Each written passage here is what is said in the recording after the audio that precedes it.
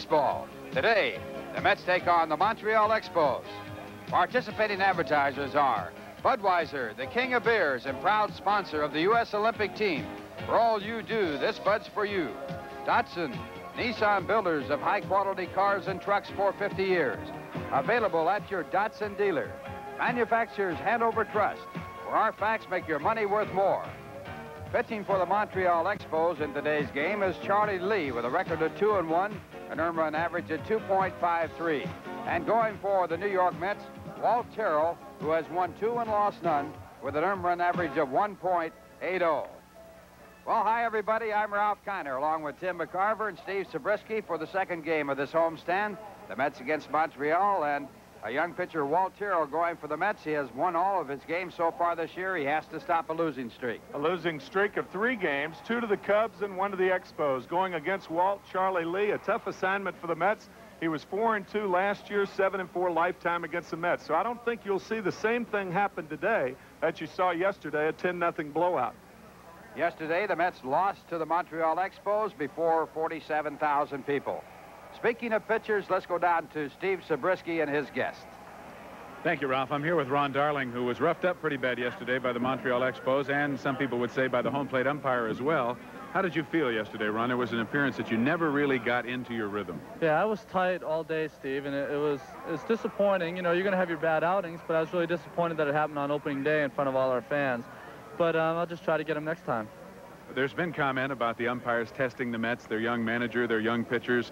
Do you feel that yesterday you were being squeezed with some strikes? Well, I feel that a lot of the strikes I threw were close enough to be called strikes, but and the bottom line is the umpire didn't think so. And there's really nothing I can do about it. And again, the umpire didn't throw the 2-1 pitch to Carter that was hit for a grand slam. Ronnie, what do you do after a bad outing like this? You were breezing along with 2 good starts, and you and I were talking earlier about this being a humbling experience. I'm sure in many ways it helps you. I think it does, especially when you're young. I think our young staff, we're going to have games where we're awesome, and there's going to be other games where we're going to be inconsistent and not have as good a game. But I think this makes you just work hard. It's going to make me work hard in between this next start, and hopefully I'll get them the next time. All right, best of luck to you, Ron, and thanks a lot. Thanks, Dave. Ron Darling, who will be back in there, and better things ahead for RJ. Now let's go back to the booth to Ralph and Tim. Well, the Mets have won 6 and lost 4. The EXPOS have won 6 and lost 5. And defensively for the Mets is Keith Hernandez at first base, Wally Backman at second, Jose Oquendo at short. Hubie Brooks playing third base, George Foster in left field, Mookie Wilson in center field, and Darryl Strawberry in right. The catcher is John Gibbons, and the pitcher is Walt Terrell. Terrell comes in with a record of 2-0, an earned run average of 1.08, and he has 1 victory over Montreal in his career.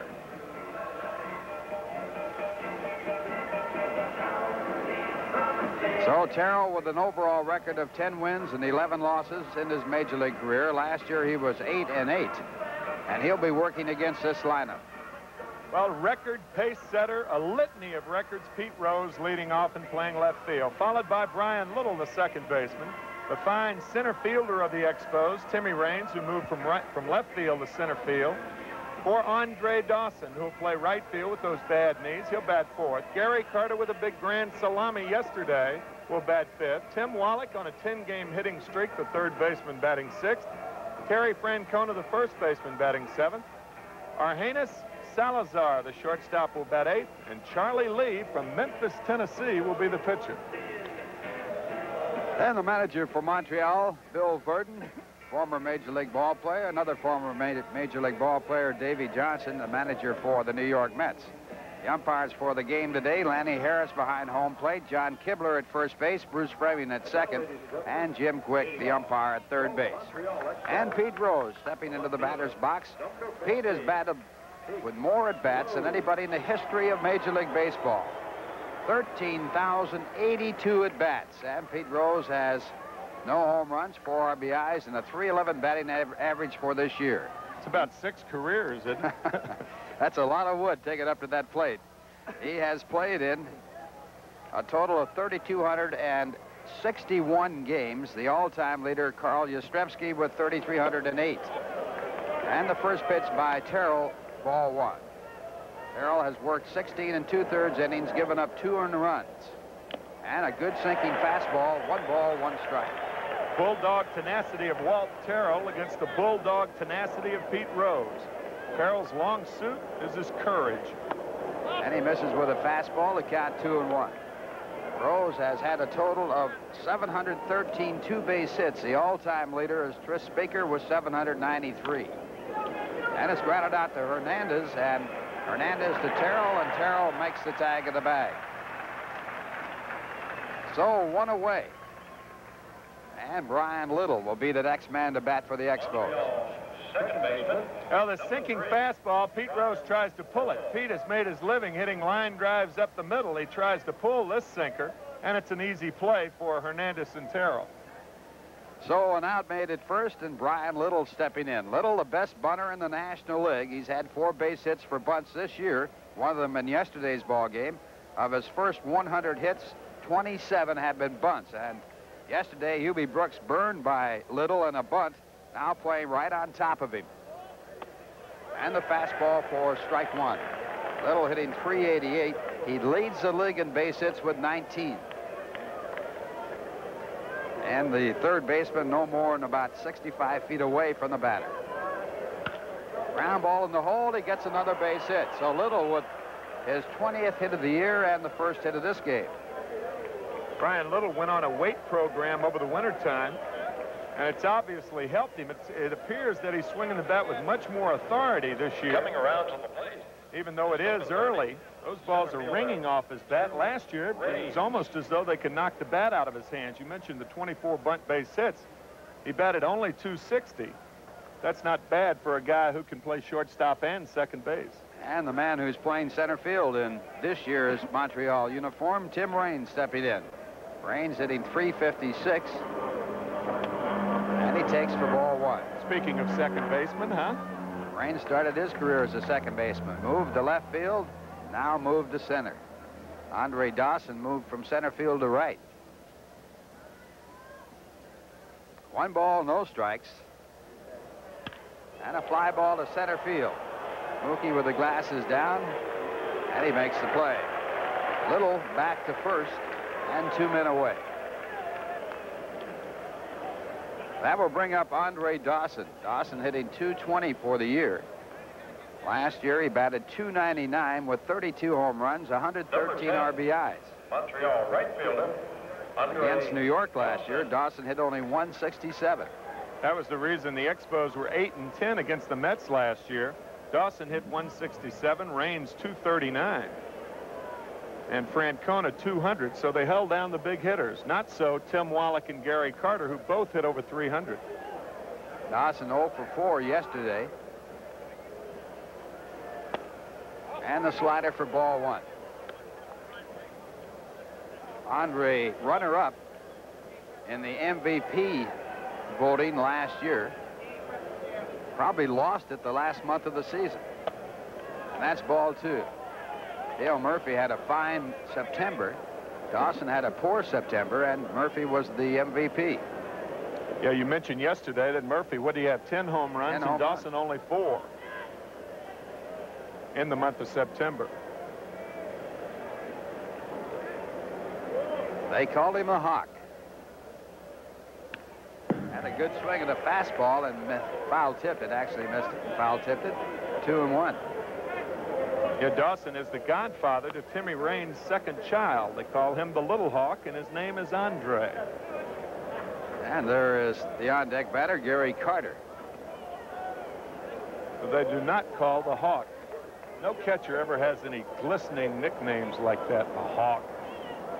Oh, picked him off at first base. Hernandez throwing down to Backman, and now Hernandez making the tag, and that'll do it. So the pickoff going from the pitcher to Hernandez to Backman, back to Hernandez, and the side retired. 1 hit, no one left, and the score at the end of 1/2 inning. The Expos nothing. The Mets coming up. Now here's a word from Budweiser.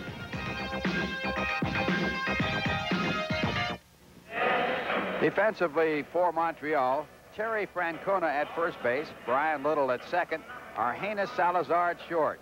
The third baseman, Tim Wallach. In left field, Pete Rose, Tim Raines in center field, Andre Dawson in right, the catcher, Gary Carter, and the pitcher is Charlie Lee. Lee with a record of 2-1, an earned run average of 2.53. Last year he won 16 and lost 11. And his lifetime record against the Mets, 7 wins and 4 losses. And Lee with a fine curveball, a fine pitcher. He has had 1 no-hit, no-run game in his major league career. Charlie Lee, who has worked 21 and 1/3 innings so far this year, with a record of 2-1. And the lineup for the Mets, Wally Backman leading off and playing second. Jose Oquendo, the shortstop, batting second. Keith Hernandez, the first baseman, batting third. George Foster in the cleanup spot, followed by Darryl Strawberry. Mookie Wilson batting sixth. Hubie Brooks batting seventh. Catcher John Gibbons batting eighth, and Walt Terrell batting ninth. And the Mets got out of the first half inning by picking a runner off first. Let's look at it again. Outstanding move by Terrell, as Little is just flat-footed and can't get back, and now the rundown play. Backman back to Hernandez, who makes a diving tag at Brian Little. The fewer throws, the better in a rundown play. And Hernandez, running the runner towards second, got rid of the ball quickly. And Walt Terrell, as you look at him there right now in the center of your picture, gets out of the inning. Yeah, the reason you get rid of the ball quickly is you want to have him run back to first. In case there's an error, you want him to stay at first base. Every organization trains guys in rundown plays to make it that way, and the Mets made it very effectively there. So Wally Backman, the leadoff. Wally 1 for 4 yesterday, has been on base 13 of his 27 plate appearances. So he has done the job as the leadoff batter, and he's hitting .364. 8 base hits, no home runs, and no runs batted in, and time is called.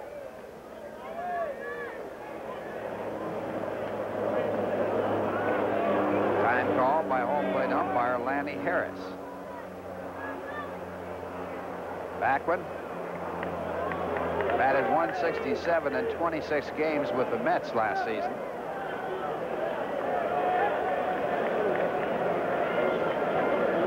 And Charlie Lee's fastball is fouled away.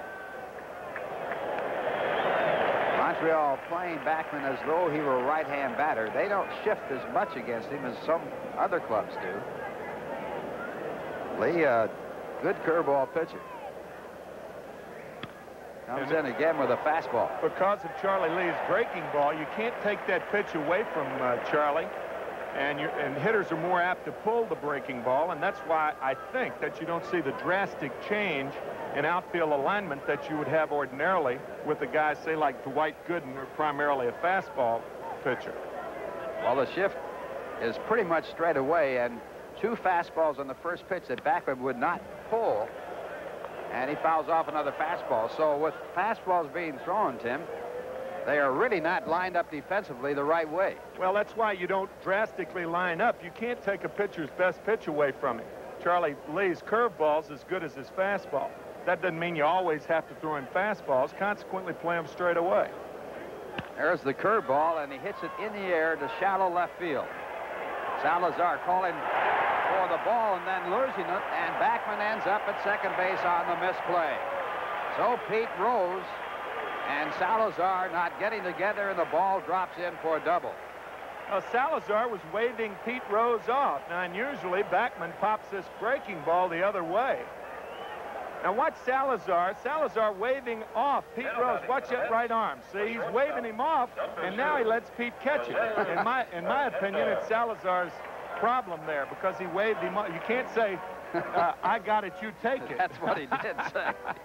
When he saw he couldn't get it, he started to look for some help, and there was no way that Rose could help. So the Mets have a base runner, and Jose Oquendo steps up. Jose batting .172. He's been at bat 29 times officially.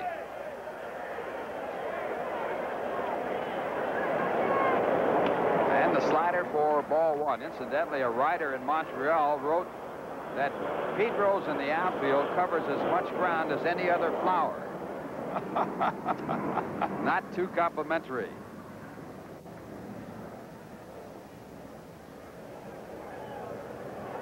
But in that case, definitely the shortstop's problem and fault. The 1-0 delivery. And a perfect bunt if it stays fair. It hits the grass and curves outside. On artificial surface, no question, that would have been a perfect bunt. And Tim Wallach's only play would have been to first base. But we're playing on natural grass and not on artificial surface. So Jose has a strike instead of a base hit or a sacrifice. Watch his ball hit the edge of the grass. Boom, rolls foul. What do they say? If a frog had wings, he wouldn't bounce. If a frog had, if a butterfly had had legs instead of wings, they'd call him a butter walker. 1 ball, 1 strike. Third baseman Wallach in post to guard against the bunt.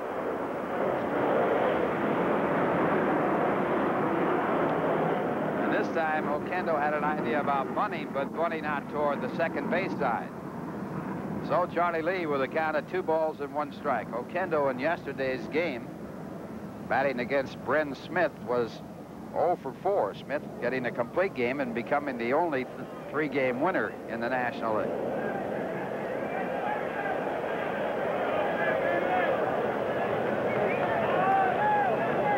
And it's right back to the middle. It'll get the runner over to third. A good play by Salazar to field the ball and back at second and pick up the out. Well, a good curveball and a good piece of hitting by Oquendo, an outstanding base running by Backman, and a good play by Salazar. So good plays all the way around. Baseball at its finest. Good curveball, hit well. Salazar makes a nice play, and Backman makes a nice play by going to third, because had Lee caught that ball, he would have been caught in a rundown. And what can't be overlooked, Ralph, is Backman getting to second base on a routine pop-up. A lot of guys wouldn't have been running hard, and Backman got over there to second and now moves to third on this replay. Actually, he moved before the replay. Now it's Keith Hernandez. He takes a fastball for a strike. Hernandez had a 4-game hitting streak stopped yesterday when he went 0 for 3. Batting at .250 for the year with 10 base hits. Infield back for Montreal at first, second, and short. And that's ball 1. 1 ball, 1 strike. Any ground ball to Tim Wallach at third base, there might be a play at the plate. And Backman would have to be alert for that. This is what guys work on in batting practice. Their leads off of third base and going in on contact on the ground. You can always cheat an extra step on a fly ball and lean forward and cheat that extra step. If the ball's in the air, you have ample opportunity to get back and tag up. Hernandez has driven in 3 runs so far this year as Charlie Lee works from the set position. And the breaking ball hit off the end of the bat, and the count 1-2. We were talking about Charlie Lee's breaking ball before the game, Ralph, and it's almost like a fork ball. He has such tight spin on that curveball. To me, it is the toughest kind of curveball to hit, and you made an interesting comparison with Charlie. Sal Magley, the great pitcher, threw a curveball that was a very tightly wrapped curveball. Didn't break much, but always broke sharply. There's a drive to right, and the Mets will have a run. This might be extra bases. It's off the wall. Hernandez will have to hurry to get second. Here's the throw, and he's out. Keith Hernandez gunned down by Andre Dawson, who has an outstanding arm. I'll tell you one thing. This is one of the best plays I have ever seen off the outfield wall. Hernandez hits this ball so hard, running all the way. Andre Dawson, now watch him play at the carom. Catches it on the short hop and throws a key to second base to get Hernandez. Close play, but I think Keith was out. What a play that was by Dawson. Well, Dawson, a great center fielder, showing why he is an outstanding right fielder, being moved there this year. Mets do get the lead, 1-0, as George Foster steps in.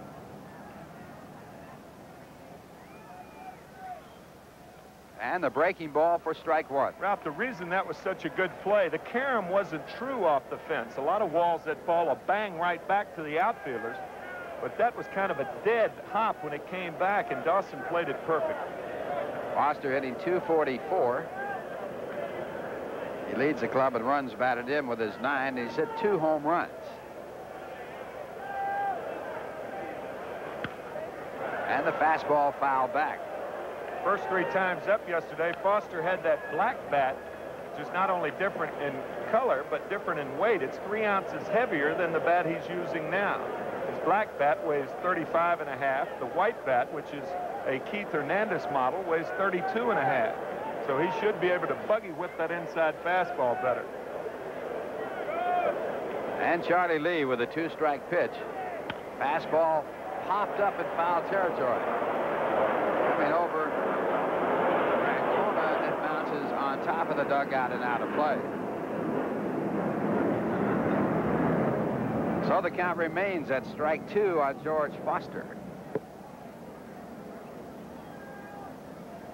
Foster last year led the club in home runs with 28. Also in runs batted in with 90 while hitting .241. On deck batter, Terrell Strawberry.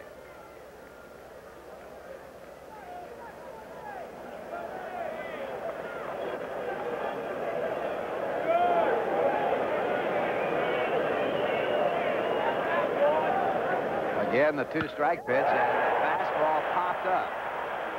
Pete rose under it. And Pete makes the catch, and the side retired. But the Mets get 1 run on 2 hits. No one left on base. The score at the end of 1. The Mets 1 and the Montreal Expos nothing. Now here's a word from Manufacturers Hanover. Well, Hernandez singled off the wall in right field to put the Mets on top 1-0. Was he safe or out at second base on the throw by Dawson? Well, interesting from an umpire standpoint. Now, Bruce Frimming, the second base umpire, had to go out, and the call was made by John Kibler, who was actually at a disadvantage to make this call. What do you think? Safe? Safe. I think safe from that angle. But that dirt covering up the play. That's right. There are a lot of outs called because the dirt covered up the plate, but I think the big thing in that was it was an outstanding play by Andre Dawson. And an RBI by Keith Hernandez, his 4th of the year, and now Montreal batting in the top of the 2nd. Andre Dawson will start with a new count. He was at bat when Brian Little was picked off at first. So Dawson hitting .220 so far this year with 8 runs batted in. Starts off with a whole new slate. And Walt Terrell misses with a fastball. You know, during that 6-game winning streak, the Mets were never behind, and they've never been ahead during the 3-game losing streak. So if you go by omen, right, the Mets will put this one on the W side. 1-1 the count.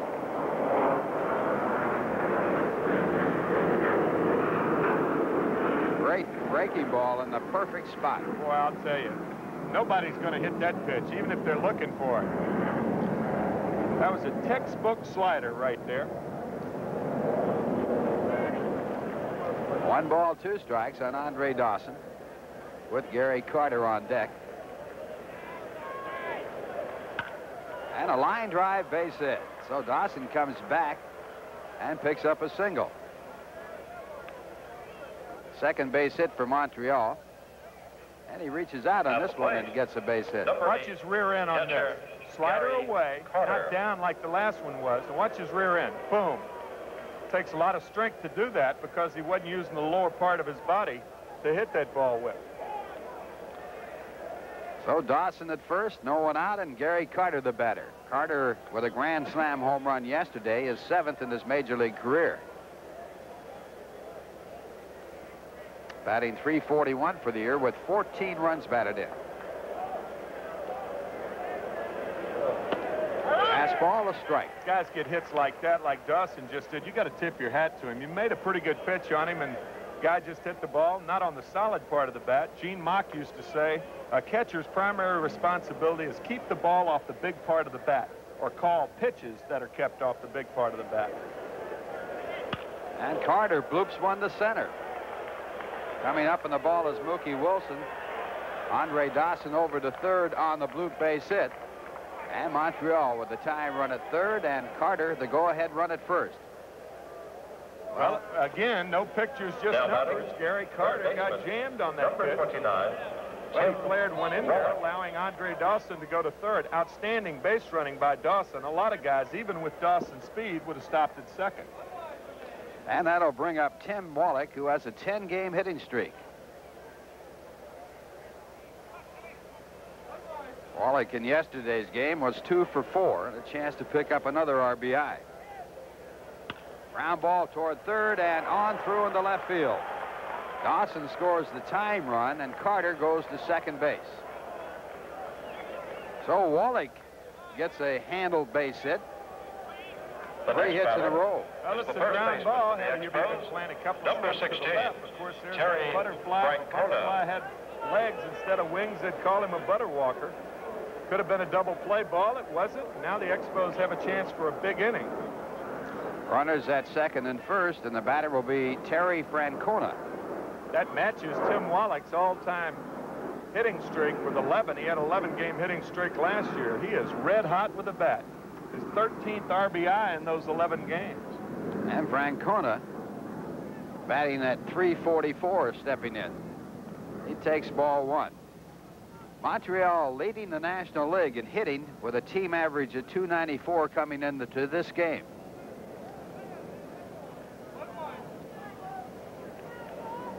Back in 1930, the entire National League averaged over 300. Hard smash to right, a base hit. Strawberry takes it on one bounce. The runner being held up at third. The throw cut off by Hernandez, and the bases are loaded. Carter held up at third base, and behind him, Wallach at second and Francona at first. Well, third base coach, that ball down and in, boy. Not too many left-handers miss those pitches. I don't care what kind of velocity or what kind of action you have on whatever pitch it was. Left-handers don't miss that ball down and in. Third base coach Russ Nixon holding up Carter. I think I may have taken a chance then and sent him, even though Strawberry has a strong arm, because you've got your 8th place hitter and the pitcher coming up.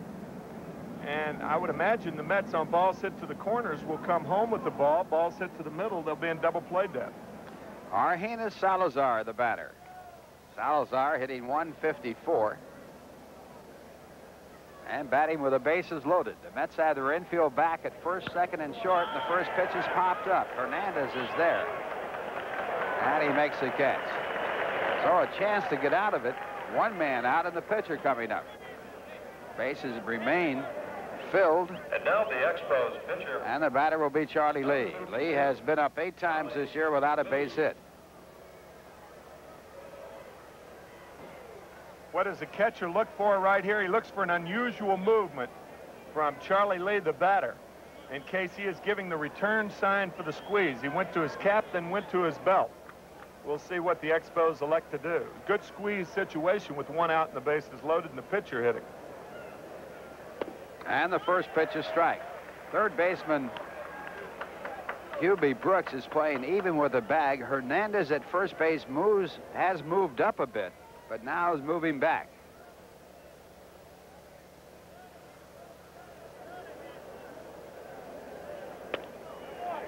And it's ball 1. 1 ball and 1 strike. Mets are well aware that a bunt could be in order here. It would have to be a good one with the bases loaded. All you need at home plate is the tag of the home plate area, the base there. Off the hands, it will be a tough double play. There's 1 and 2, and the Mets get out of it. So in the inning, 1-run scoring on 4 consecutive base hits, but 3 men left on, and the score at the end of 1.5 innings, the Expos won and the Mets won. Now here's a word from Budweiser. With 1 out and the bases loaded, the Mets pull off a fine double play off a ball hit very slowly. I think one thing that aided the Mets' cause was Lee didn't get out of the box. I thought you called it well because I didn't think it was going to be a double play. But what made that, Oquendo got the ball to Backman shoulder high, and he got it there quickly. Some of the little things that people think are routine are not routine. Those guys work on that play about 100 times a day and try to perfect it, and it was perfection then. And the youngest regular player in the National League, Jose Oquendo, right in the middle of your picture, and right in the middle of your picture on the play-by-play, Tim McCarver. All right, Ralph Kiner, thank you very much. He's sitting next to the youngest catcher in the National League. It's an interesting story that Marty Nobles of Newsday tells about Jose Oquendo and how he got that strong throwing arm. His grandmother used to send him out to kill chickens when he was young to put on the table. And instead of catching them and wringing their neck, he'd throw rocks at them and try to hit them. Obviously, that improved his accuracy, right? Reminds me of the story of a scout seeing a fellow knocking squirrels out of a tree, throwing right-handed. And he says, I'm going to sign you up. You got a great arm as a right-handed pitcher. He says, I'm not right-handed, I'm left-handed. He says, why don't you throw the rocks left-handed then? He says, I'd mangle them then. Darryl Strawberry, batting .263, 1-1 ball game in the second. Good curveball from Charlie Lee, 0-1. All of Strawberry's home runs this year, all 3 have come in the second inning. All solo shots. He has 3 home runs, second in the National League, and 3 RBIs. Ball hit foul down the left field line. It'll be out of play. 0-2 to Strawberry. Rose giving chase.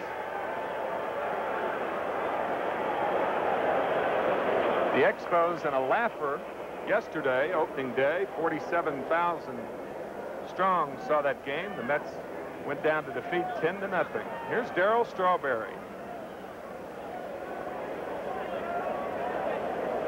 Terrell featured on the cover of Sports Illustrated this week. The April 23rd edition. Good fastball from Charlie Lee. Came back over the plate. Good morning, good afternoon, and good night to Mr. Strawberry. 1 out. I wonder if being on the cover of Sports Illustrated really is a jinx. Center fielder.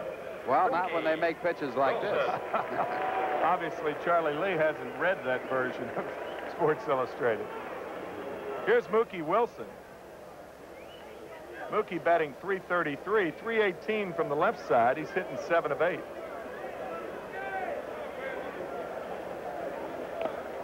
Oh, bad breaking ball. Mookie swinging and missing. Good breaking ball, but a bad swing. The breaking ball out of the strike zone.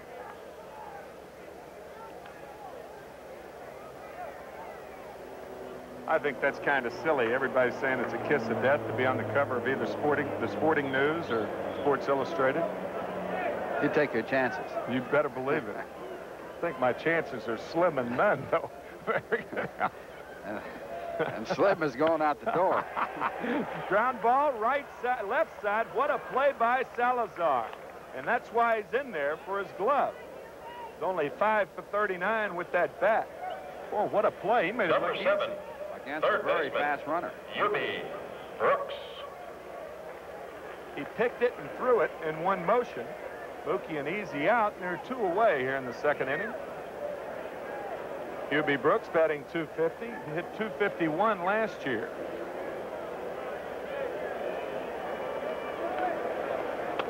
Good fastball from Lee. Charlie Lee's greatest asset, I think, is that extension he has. He really reaches out. He's 6'4", 200 pounds, born in Orleans, France. Good. Looked like a split finger forkball there. 0-2 to Brooks. Charlie Lee is the only person born in France to pitch a no-hit, no-run game in the major leagues. He's also the only pitcher with a 3-letter name that has pitched a no-hit, no-run game. Very appropriate since he's playing in the French-speaking province of Quebec. Jams him with a fastball, so the Expos with a few flares in their part of the second, and the Mets come right back. Hubie's a good 2-strike hitter, don't you think? Which accounted for the fact that he was a good hitter with men on base. Batted .354, led the National League with runners in scoring position last year. John Gibbons had his first major league base hit yesterday. He's 1 for 15. A couple of knocks will get him straight. Throw to first. Brooks back. This Expo team obviously thinks Hubie Brooks can steal bases. They sure have thrown over there a lot. Last year he had only 6 stolen bases, and he's on to first base with 2 men out. That is almost a balk. Charlie Lee did not move that left foot to first base. You cannot deceive the runner in your attempt to pick a runner off at first base. Charlie came very close to a balk there. Oh, it hit him with the fastball. Tried to come inside, so John Gibbons moseys down to first. Well, he didn't even rub. Oh, he's not going to rub. You remember that foul tip the other day in Chicago? Hit him right on the knee, and he didn't even flinch. Let's look at it again. Fastball in on him. Hit him off the elbow. That's a tough spot. It hurts when you get hit there, but he hasn't rubbed yet. and it brings up a good hitting pitcher. I was going to say, Charlie Lee's in a tough spot now. Walt Terrell with 3 home runs last year. He's 1 for 7 this year. Can swing the bat. Runners at first and second, 2 out, 1-1 in the second.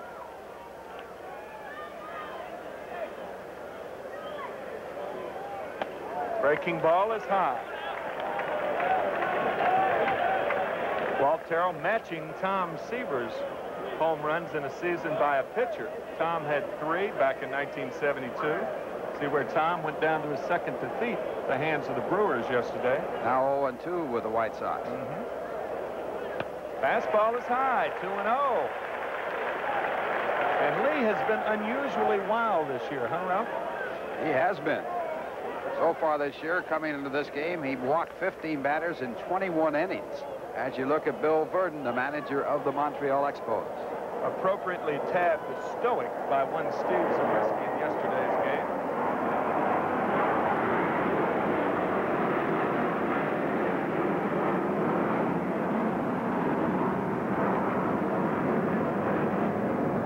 To Terrell, 2 out.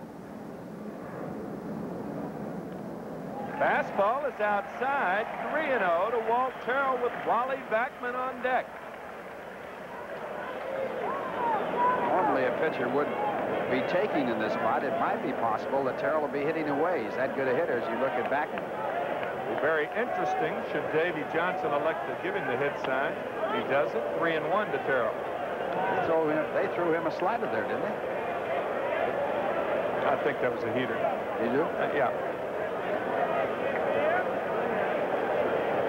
Bill Verdon managed the Yankees and never won a game in Yankee Stadium. It's because they played in Shea. Right? That's right.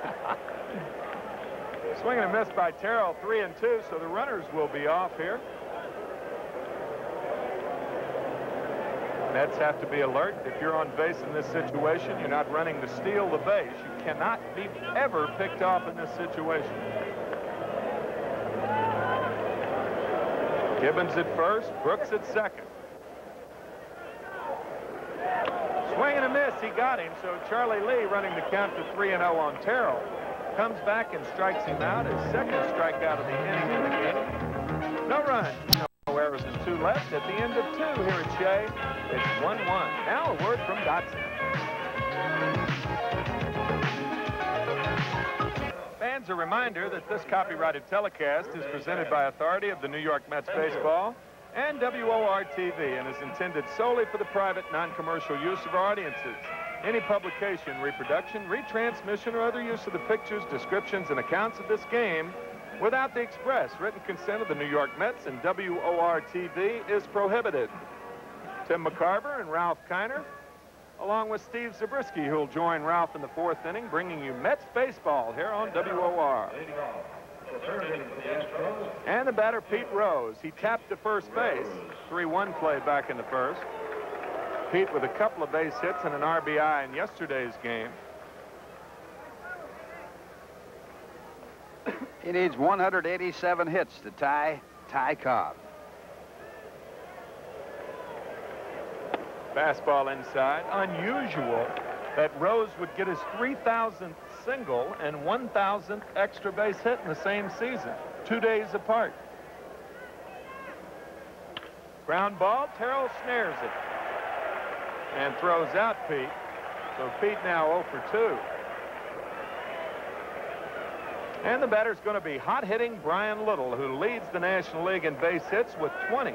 He's single and was picked off first base back in the first inning. Brian Little.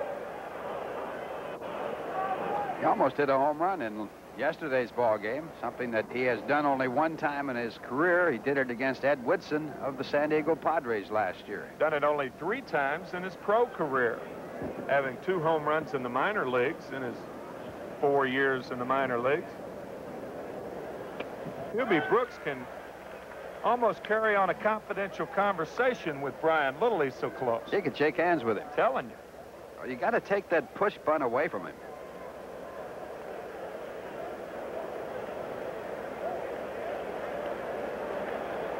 And a bunt to the first base side. Hernandez tags him out. Good play, Keith Hernandez. Little bunt with him, but wanted to get it to the second baseman. But Hernandez very alert on the play. And Hernandez playing even with the bag comes in to field the ball, and now he has to make the tag. And Little has to stay inside that pathway there that you see. If he goes out of that, he is automatically out. Hernandez has to make a fine diving tag, and Little, I believe, stayed in that runway. He was also not even close to first base. He just dove. Well, I guess he figured he could crawl the rest of the way if he wasn't tagged out. Here's Timmy Raines. Fastball is inside to Tim. The Rock is 0 for 1, batting .355. On base 282 times in 83. Good off-speed pitch. 1-1 to Tim Raines.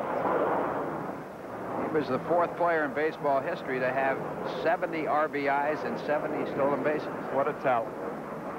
Fastball inside to Raines. Got to keep him off the bases. Tremendous speed. Probably the most prolific base stealer in the major leagues right now. That is an arguable statement. Tap the left side. Can Foster get it? Fair ball just inside the line, and George Foster couldn't make the play.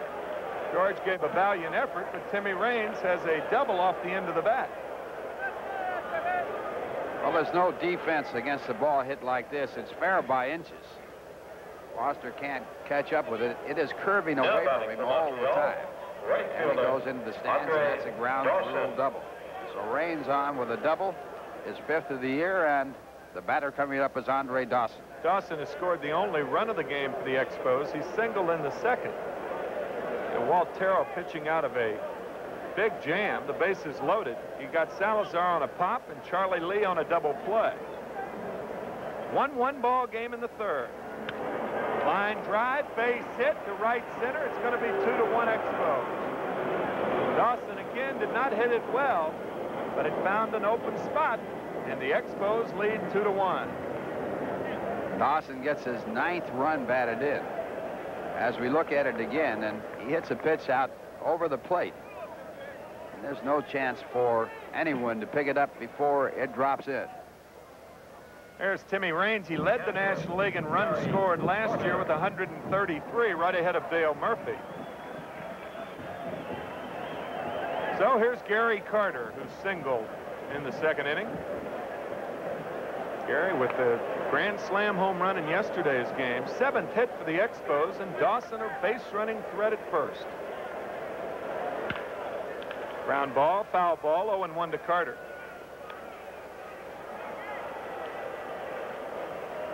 Entering this season, Gary Carter had caught 1,253 games.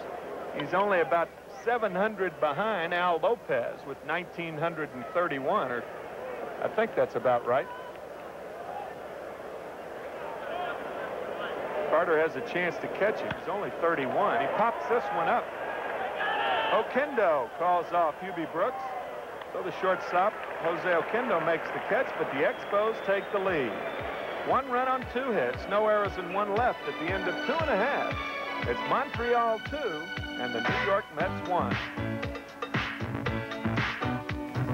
Fans, the Mets 1984 official yearbook is now available. This year's yearbook is 96 pages of full-color photos of all the players and includes a special 12-page section on 10 of the Mets' most memorable characters.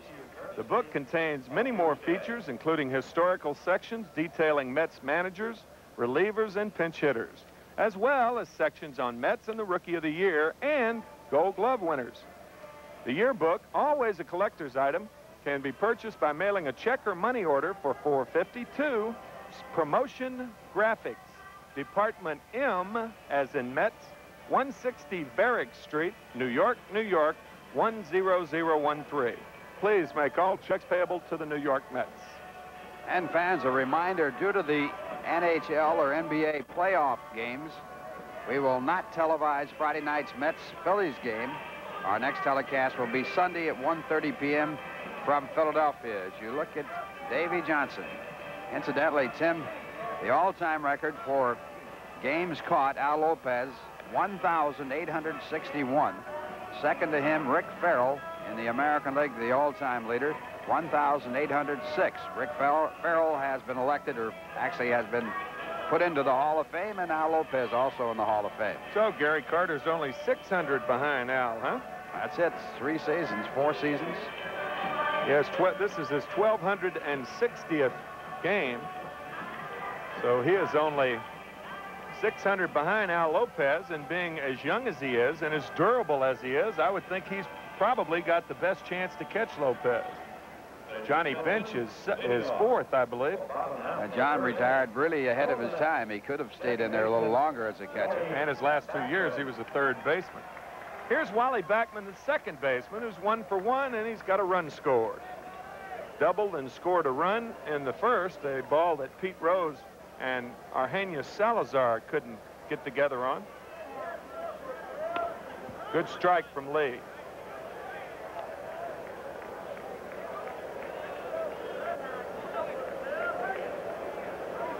Curveball here. That one went over, a high curveball.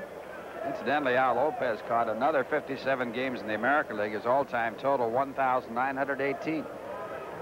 I thought it was 1900. I thought it was something 1918. 1918. The year we entered World War I. We were in it. Probably when Al started catching, too. 2-1 to Wally Backman. He must have been an outstanding receiver, Ralph. I played with him and saw him catch. And he had a great pair of hands. Didn't have a strong arm, but one of the fastest releases I ever saw. Fastball is low, 3-1 to Backman. I used to hate that term. They told me to work on my quick release. I did, and I got one. From the ball club. Yeah, right.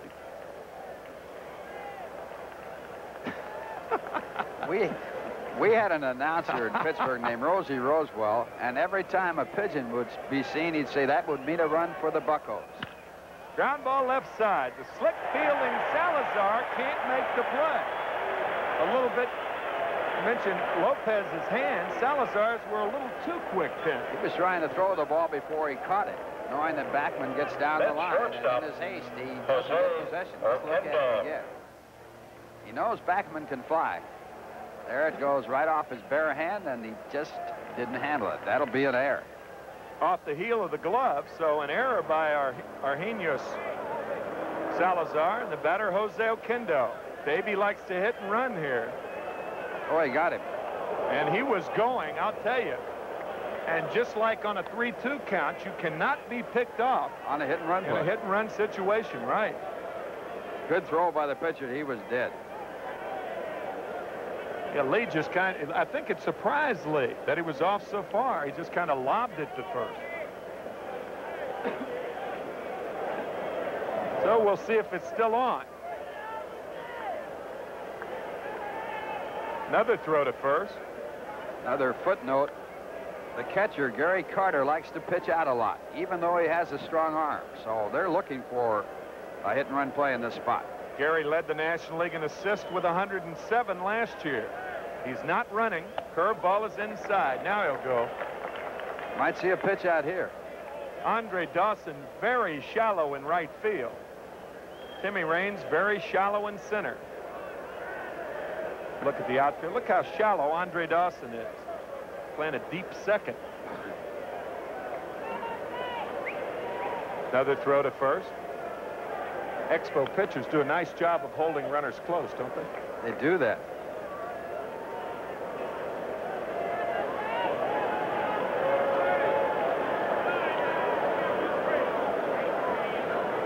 There goes Backman. Curveball. He swings and misses.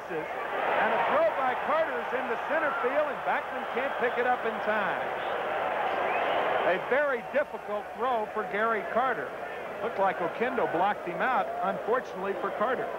And Oquendo did a good job swinging at this ball to keep Carter back. Carter has trouble getting the ball into his throwing hand and throws it in the dirt. The ball bounces away. Backman didn't know where it was, or he could have gone over to third. That's an excellent point, Ralph, to keep the catcher back. Even though the pitch is not designed to hit on the ground, you see Backman looking there. Oquendo swung anyway and kept Gary Carter back, and I think that's why he made the bad throw. Good point.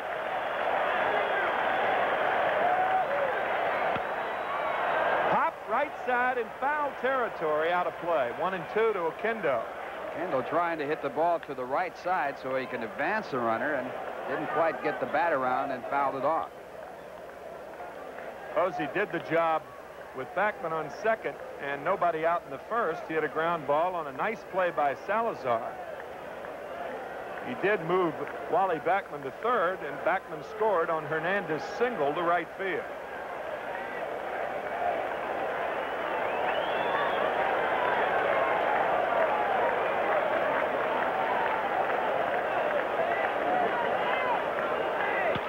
Ground ball left side. Wallach, and I'll tell you, a very tough play. Had Backman led off and then gone after the throw, nobody was covering third base, huh? Yeah, nobody was there. Everybody look at the play again. Backman decides not to go. Wallach is in position of looking back towards second. And Backman stays at second as Hernandez comes up. The unfortunate thing for Backman, he couldn't lead off too far. Otherwise, Wallach would have gone to second base to get Backman throwing behind him. Here's Hernandez, an RBI single in the first inning.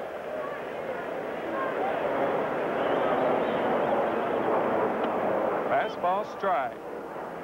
Probably the longest single Hernandez had ever hit. Off the fence in right field. Outstanding play by Dawson to nail him at second. 2-1 Expos. 1 out, third inning. Backman on second.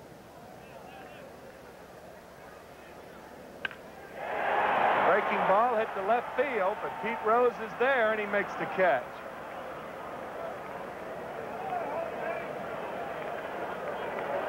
So there are 2 out here in the third inning, and the batter, George Foster, who has now opted for his black bat.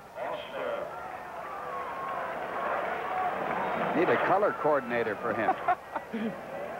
Well, he can afford his own designer. George with a tremendous 6-year contract for the Mets in 1982, the 1982 season.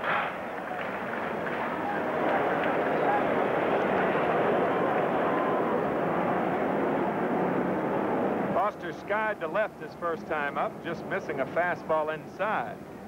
See how Carter works him this time. Moving in. Base hit left field. Backman's going to score. Foster's going to go to second, and it's a tie ball game.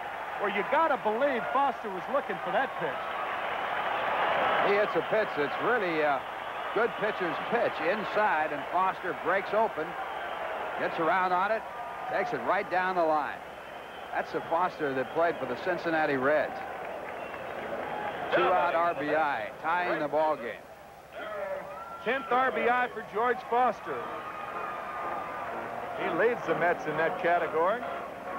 And now he's coming to the dugout of the Mets. Looked like his lower back as he's telling Steve Garland about it. Steve's going to pop the upper part of George's back. That in itself is kind of tough to do. Oh, he's got muscles. Muscles all over him.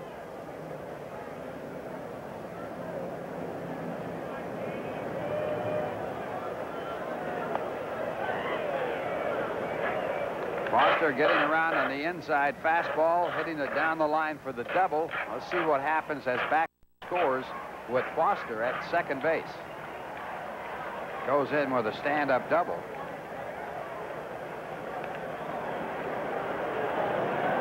He may have done it on the swing, Ralph. He swung awfully hard at that fastball. And all sorts of things can happen to hitters. Rusty Staub broke a bone in his hand checking a swing, and there are a lot of hitters that have done that. Well, you can pull a rib cage muscle. Rib cage, Even though we have a delay here caused by the Mets, Charlie Lee, the pitcher for Montreal, certainly is in no hurry on the mound. He is the concessionaire's delight. All right. George may have got some Pete on his lower back as he goes back out to second after that RBI double. Looks like George is all right. So a big 2-out double by Foster ties it. And I am surprised they're pitching to Strawberry. I am too. First base open. Strawberry, a dangerous hitter. Strawberry must be patient for a strike. A lot of pitchers will pitch around him in this situation. Fastball is low. Pitching around a batter means throwing the ball outside the strike zone and hoping he'll go after a pitch that he can't handle. It's a lot easier doing it with a man on second, because then if breaking ball in the dirt will get by Carter, he only goes to third and not scores. I do not believe in pitching around hitters with runners on third base. Fastball is low, 2-0. They may go ahead and walk him now. This decision is made by the manager of the ball club. Usually they tell you, don't give him anything good to hit, but don't walk him. That's the pitching coach. Don't give him anything good to hit, but don't walk him. I think that doesn't put the catcher in a bind.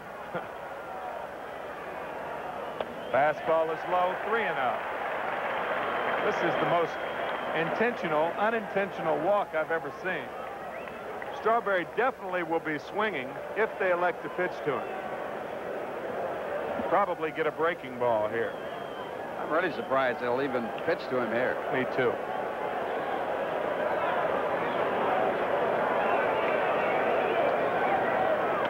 Got a fastball right down Broadway. What was Terrell looking for? Crossed up everybody. Incidentally, the word on Foster, he has muscle spasms in his back, and they'll work on him between innings.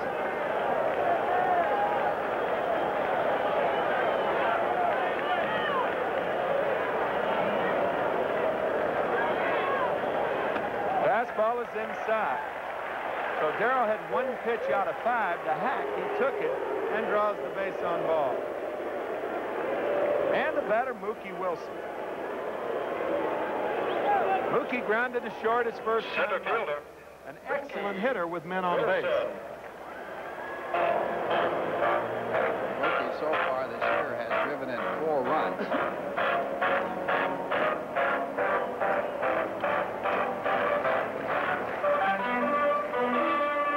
One thing you won't do with Mookie is walking. He had only 18 walks and 630 at-bats last year. QB Brooks on deck. 2 out, first and second, tie ball game. Swing and a miss.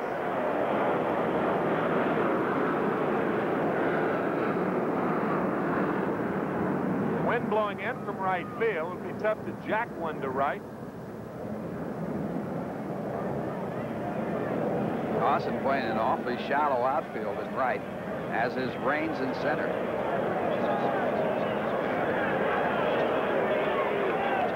Breaking ball, foul ball. So Charlie Lee is ahead of Mookie Wilson, 0-2. There's Mike Therese, who has missed a start because of that blister on his thumb.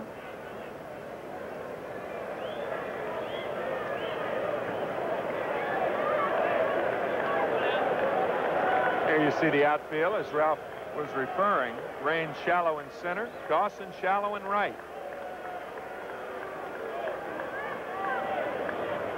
Fastball is high, 1-2 to Mookie Wilson.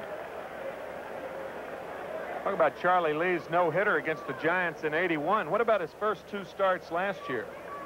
Pitched 5 2/3 perfect ball in his first start, 7 2/3 no-hit ball in his second start. Terry Poole got a broken bat base hit to break up that no-hitter in the 8th inning. Ended up with a 1-hitter against the Astros at the Dome. Tap, Charlie Lee should make the play. And he throws out Mookie Wilson. But the Mets come back to tie it. 1 run on 2 hits. There were no errors and 2 left. At the end of 3, Shea, it's 2-2. Now here's a word from Budweiser. The New Jersey Nets open their NBA playoffs against the Philadelphia 76ers. From tip-off to the final buzzer, All the action is on Channel 9, beginning at 8 tonight.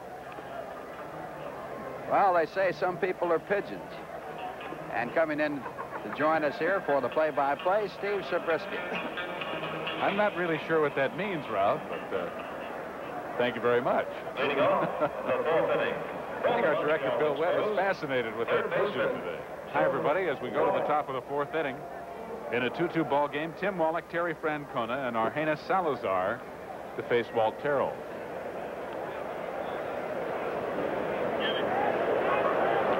Waiting for Foster to come out to his position in left field after taking some treatment in the dugout for those muscle spasms on his back. And I think you're right. He probably did it swinging at that fastball. And he did swing hard. Usually you hurt yourself when you swing and miss. Both mentally and physically. That's right. All right, Walter checks the defense. Everybody's ready. Wallach had an RBI single back in the second inning, 1 for 1. And now has an 11-game hitting streak. 1. Through the first 3 innings, Terrell has allowed 2 runs on 7 hits. He has neither struck out nor walked a batter. A high fastball makes it 1-1. Wallach was 2 for 4 in yesterday's game, so he's 3 for 5 in the series so far.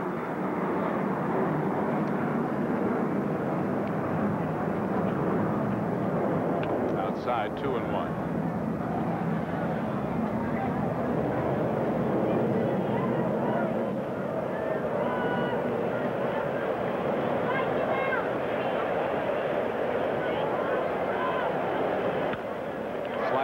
Back, 2-2. Would you say Wallach has a chance to hit in all 162 games? At this moment he does, because he's hitting the first 11. Bill Dolan, back in 1894, hit in his first 42 consecutive games. Oh, that must be the record for starting the season. Absolutely. This will be foul out of play down the right field line, and the count remains 2-2.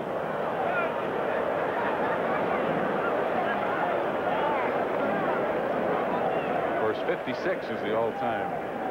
Joe DiMaggio in 1941 batted .357 through that 56-game hitting streak. Pete Rose has a record in the National League, 44. Up and in, and the count full now on Tim Wallach. 1978, Rose hit in 44 consecutive games and batted .302 in the streak.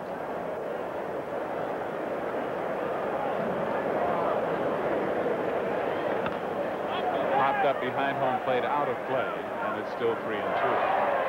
Imagine the pressure, Ralph, that a hitter goes through.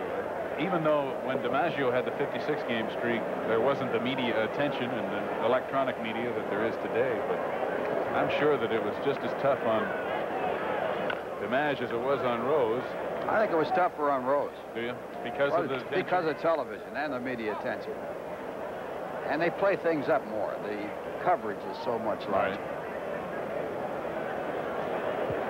Whereas DiMaggio might have 5 or 6 writers around, Pete Rose oftentimes would have 20, 25 members of the media.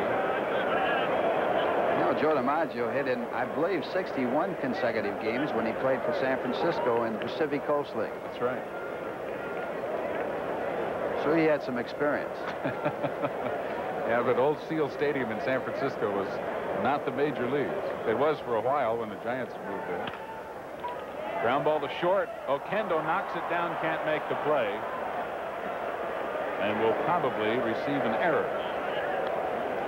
It is being scored as an error. It's not an easy chance, and I believe the ball takes a bad hop on it. Let's take a look at it again. Right here, it stays down. And Oquendo charged with an error on the play. So both shortstops now have been charged with an error. First error in the ball game, charged for the Mets. And here's Terry Francona. Francona singled to right, and then was forced as the front end of an inning-ending double play back in the second. Ball 1. Like in yesterday's game, Montreal with a lot of base runners.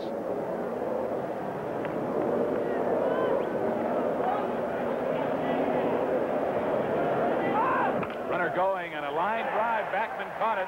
It'll be an easy double play for the Mets as he throws to Hernandez. Well, the hit and run backfired here. Second double play turned in by the Mets. The other came with the bases loaded. Here it is again. Well hit ball by Francona, but taken in the air by Wally Backman. With the runner going, he gets an easy double play. So the error by Oquendo erased. 2 out, nobody on. And here's Argenis Salazar, who popped out to Hernandez his first time up. Bloops one down the right field line. Strawberry coming hard, can't get it. And a bloop base hit for Salazar. And Terrell has given up now 8 hits. The majority of them have been of the bloop or handle variety. In yesterday's game, the Expos had 13 hits, and they had a lot of those. So they are leading the league in hitting and getting a lot of help from the lucky side.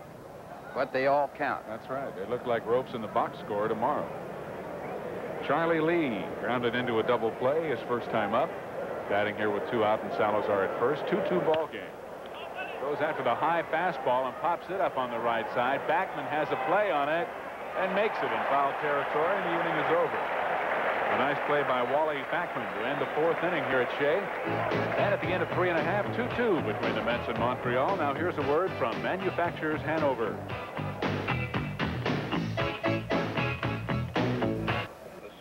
Mets manager Davey Johnson in the dugout as the wind has picked up and the sky has clouded over here at Shea after sunshine to begin the ball game. And Davey Johnson's old ball club, Baltimore, having their troubles. The world's champions off to a 2-8 start in last place, and they're losing the day to Toronto after 3 1/2 innings, 3-0. There you see the center field flag. A couple of innings ago, it was hanging limp in a dead calm here at Shea. Now, after a roll of thunder drifted by, the clouds have moved in and the wind has picked up. So a threat of rain. And Hubie Brooks will lead it off here in the bottom of the 4th inning for New York. He'll be followed by John Gibbons and Walt Terrell. To face Charlie Lee out of Memphis, Tennessee. You know, he was originally drafted by the Mets. That's right, 1975. Didn't sign with the Mets, and then later on signed with Montreal. He was drafted, in fact, by 2 other clubs after the Mets in 76 and 77, and chose not to sign until he was drafted by Montreal.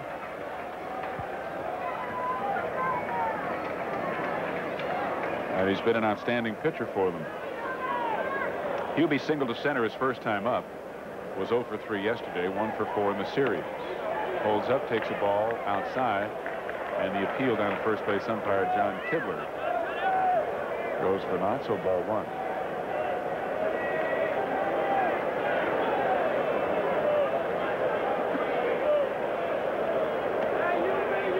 High fastball hit deep to left field. Rose going back. This ball could be. It is out of here into the bullpen. Home run, Hubie Brooks. Number 2 on the year for Hubert. And the Mets now lead 3-2. The threat of rain. That lead is very important right now.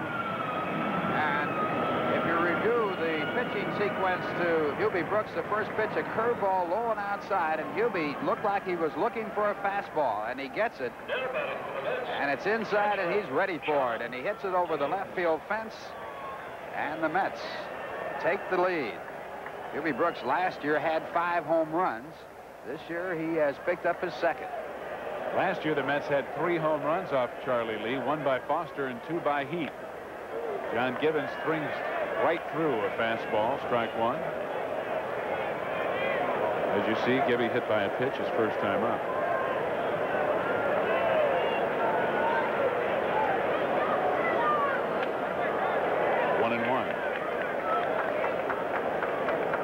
Brooks now with 2 homers and 5 RBIs.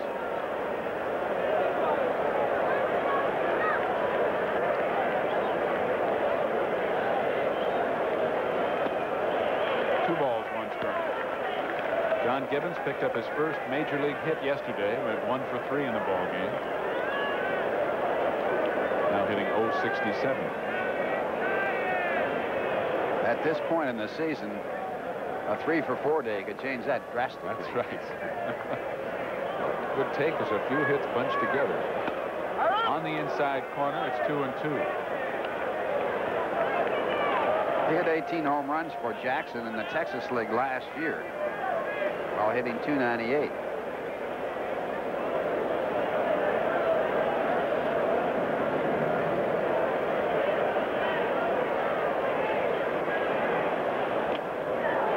Charlie Lee records his 3rd strikeout. They've all come swinging, and there's one out here in the 4th. Mets pitcher. And here's Walt Terrell. Walter, a strikeout victim his first time up. Had a good shot at helping his own cause when he had a 3-0 count, but then struck out in a 3-2 fastball with runners at first and second. Ball 1.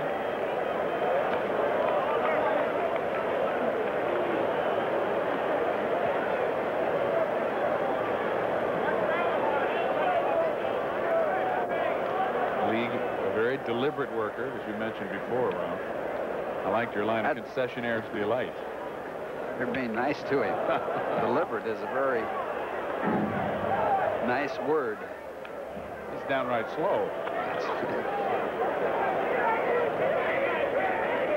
Did you know, Ralph Kiner, that the longest professional, not major league, but professional baseball game in the history of organized baseball was played on this date in 1981?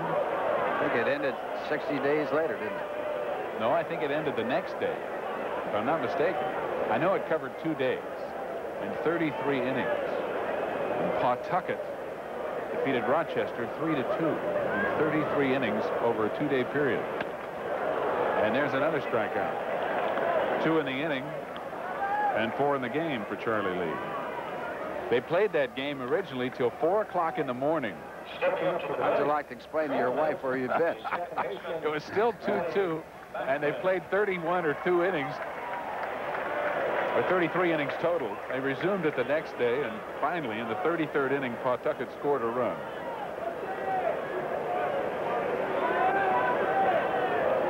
It's like playing about 4 ball games back-to-back.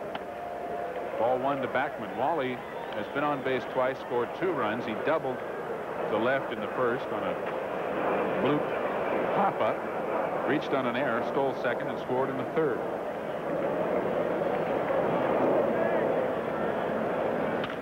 Ground ball to second. Little. And the inning is over. But 1 run on 1 hit by the Mets. Nobody left as Hubie Brooks homered to lead off the 4th inning. And we'll go to the 5th here at Shea, with the Mets now leading 3-2 over Montreal after this word from Getty.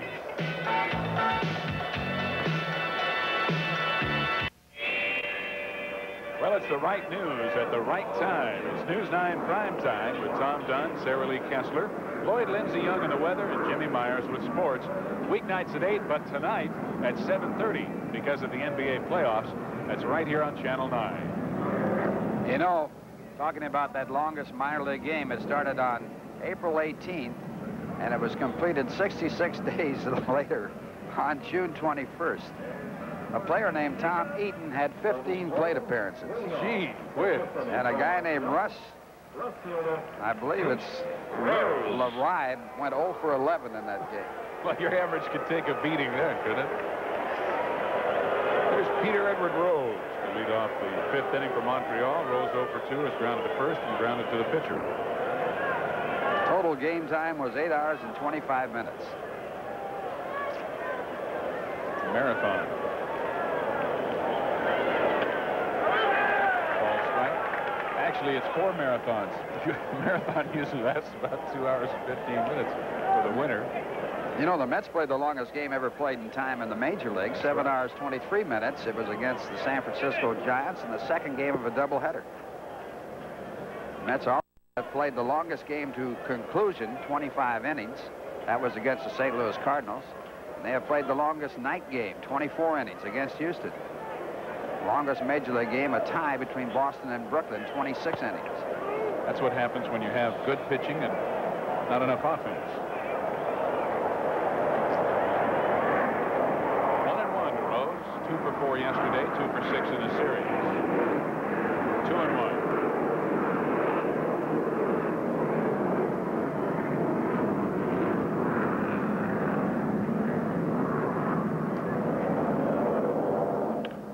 Line drive, base hit, center field. Pete Rose picks up his first hit of the day.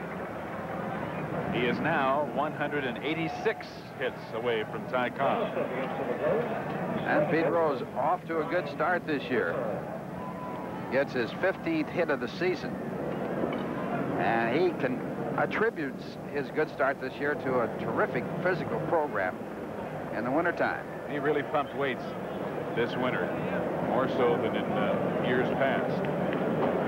4,005 hits for Pete Rose. 9th hit in the ball game for Montreal, and here's Brian Little. 3,003 singles.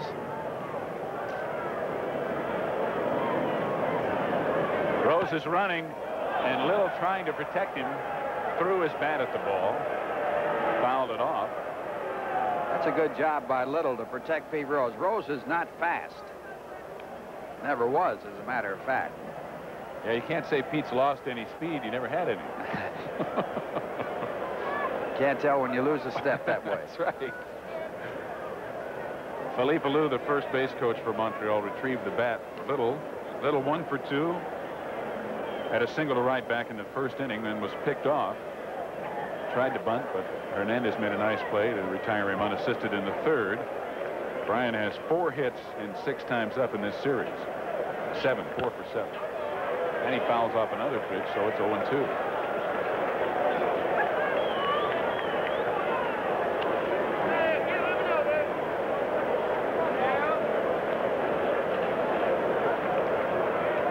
Oh, he's been on base a lot, hasn't he? Oh. Plays the game intensely. In the first minute he gets to the ballpark. Come out to the ballpark before the gates open, you'll sometimes and oftentimes see Pete Rose sitting in the dugout fully dressed by himself. Check swing, loop to center. It'll fall in for a base hit. An 0-2 pitch. That Little, you see Pete Rose congratulating him, stopped his swing on and just looped it right into center field. Little leads the league in hits with 21 now, and this is one reason why. He didn't want to hit that ball, and he drops in for a base hit. Montreal, a hot ball club. They've been getting all kinds of hits. They now have 10 this afternoon. So runners at first and second with nobody out, and Tim Raines now the batter. Raines had a double and scored a run in the third. He flied to center back in the first. And he wants to drag one. It's a good bunt. Terrell will have to go to first base, and the ball hits Raines. Here comes Rose to score as the ball rolls out into right field. Little goes to third. It's 3-3. It looks like Raines call interference. He's being called out. The runners will have to go back. Raines running outside of the base path that we were talking about earlier. You've got to run in the lane you can see right there, and he was running inside toward the infield grass. Now we're having an argument with Davey Johnson, and we'll have to wait and see exactly what they've called. Kibler made the call, and now the home plate umpire, I believe, is going against him. And Kibler is saying, I'm going to call the play. He is the senior umpire of this group. Home plate umpire Lanny Harris is a newcomer to baseball. In fact, he was one of the scabs in baseball when the umpires went on strike. And now it's going to be Burden's turn to take it up with John Kibler. Well, you saw John Kibler signal out. Raines is still standing on first base. Burden wants to find out what's going on.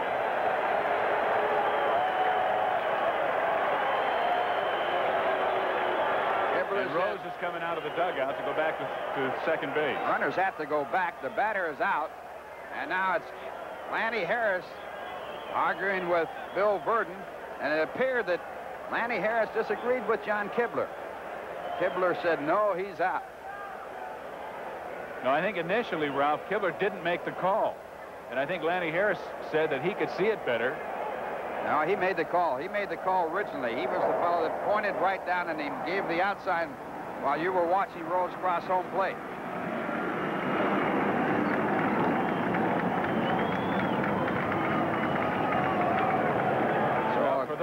who can read lips. Yeah, it's going to be 1-3 scoring it as Burden is really getting his 2 cents in, I'll guarantee you. Well, the main thing that umpires are supposed to do is to agree on a call. And if one umpire calls it one way and it's wrong, they're supposed to get together and come up with the right call. John Kibler showing Bill Verdon where Tim Raines was running in the base paths and why he's called out. Little will have to go back to second base. Rosa will have to go back to third. Let's take a look at it again and see if we can pick it up. A bunt attempt by Raines, and Terrell fields the ball and throws to Hernandez. Hernandez is right on the bag. And the ball hits Raines. Bounces away. See now where Raines he's inside. Yeah, yes. he was on the grass. He's inside the line. There's no doubt about it.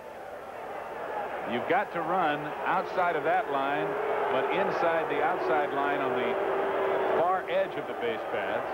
That's why they've drawn that lane in there. Raines did not do that. And so he interfered, and they have made the runners go back to first and second. That goes with the call. That's automatic. Little at first, Rose at second. Raines is out 1-3. The runners do not advance, and there's one out now in the inning. Right fielder, Andre Dawson. Bryn Smith right there, the winner of yesterday's ball game, as Bill Verdon, who seldom shows expression either on the plus or minus side, goes back to his post. And Andre Dawson, who's 2 for 2 with an RBI and a run scored.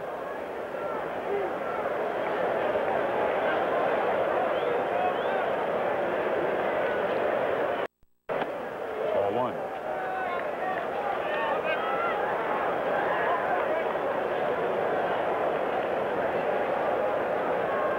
It's interesting to see how the players reacted. Raines wouldn't leave first base. Rose wouldn't come out of the dugout. Ball 2. When he finally did, he went to third base. Little stayed on second. And finally, they made him go back. Well, you know that Rose knows the rules. He was just trying to pick up an extra 90 feet.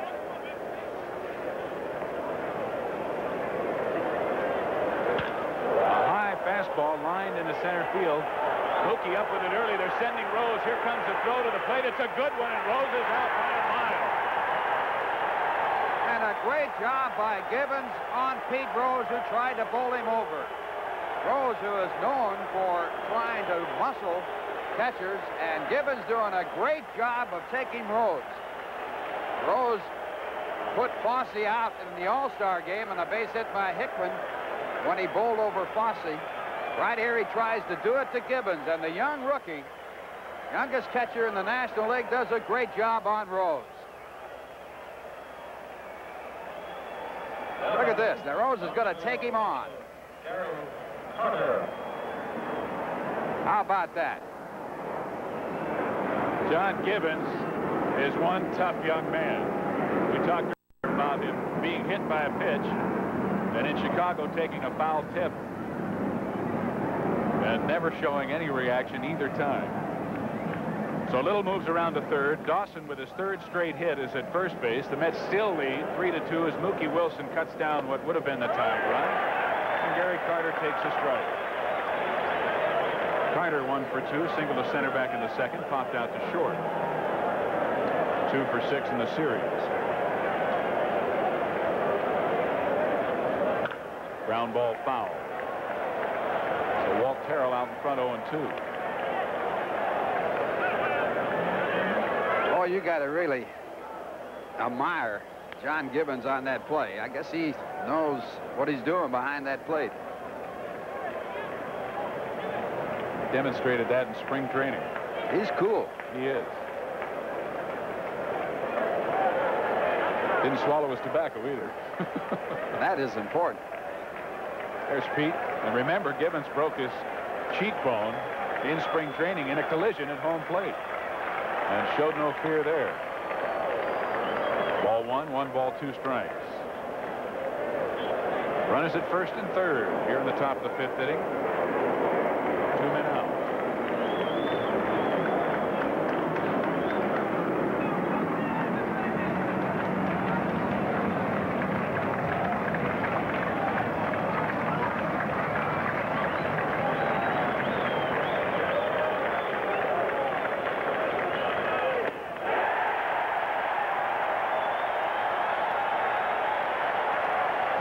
strikeout for Walt Terrell. And it couldn't have come at a better time for the New York Mets, as the 5th inning for Montreal is over, and the Mets still lead at 3-2 as we go to the bottom of the 5th. We'll be back after this word from Dotson. Dan Tanna investigates a counterfeit chip scandal. Yes, counterfeit potato chips, I'm sure. So don't miss any of the excitement as Robert Urich stars in Vegas tonight at 6 o'clock right here on Channel 9. Counterfeit chips in Vegas, I guess, would be poker chips. Well, let's look at the play at the plate. Dawson now singles to center field. Mookie charges the ball well. Rose, starting from second, is not fast. Good bounce here for Mookie and a perfect throw. Coming into home plate, Rose is going to try and bowl over John Gibbons, the catcher. Gibbons gets the ball in time and gets it into his bare hand, which helps him tremendously, and then spins Rose off to the ground. That kept the time run from scoring, and you look at John Gibbons. A gutsy play by Gibby, and also, in addition to that, a fine throw by Mookie, who's been bothered by a shoulder problem in his throwing arm.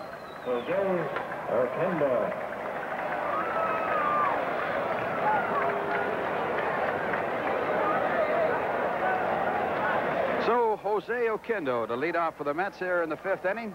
Mets leading by a score of 3-2. Oquendo 0 for 2 against Charlie Lee, and the curveball for ball 1.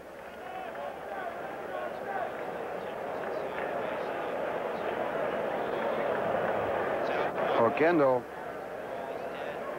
started this game hitting 172.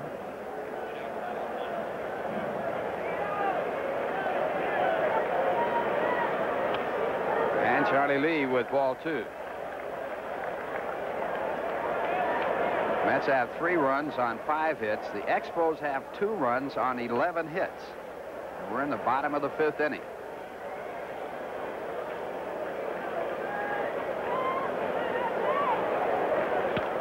And the fastball fouled off. 2 balls and a strike.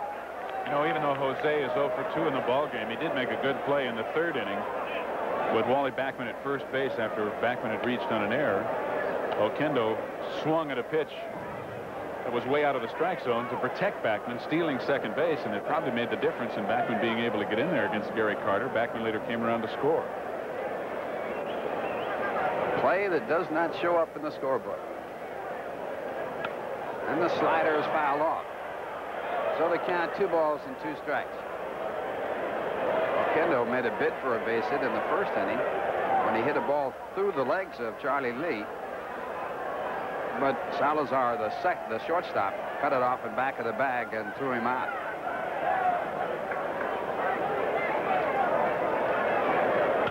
And the curveball hit in the air to center field. Tim Raines is there.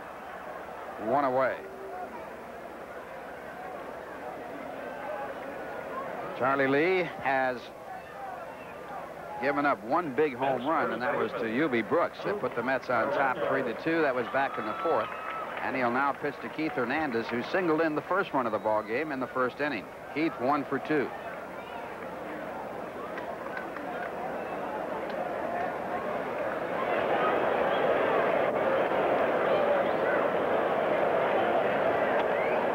Fastball, a called strike. Hernandez hit as long a single as you can possibly hit, 358 feet against the fence in right center. It was thrown out by Dawson on a perfect play at second base as he tried to make second. Swung right through the fastball at strike 2. Charlie Lee with excellent location on those 2 pitches. The first one hitting the outside corner, and the second one coming inside to tie up Hernandez. Hernandez likes the ball away. He likes to serve that ball to left center. They play him straight away. Went after a breaking ball, and Hernandez is struck out on 3 pitches. That's Lee's 5th strikeout. Left fielder, George Foster. And it brings up George Foster. Ball going down, and Hernandez just unhappy with himself, I'm sure. Of course, he got in the hole, and the pitcher has a tremendous advantage at 0-2. Foster doubled in a run in the 3rd inning. That tied up the game.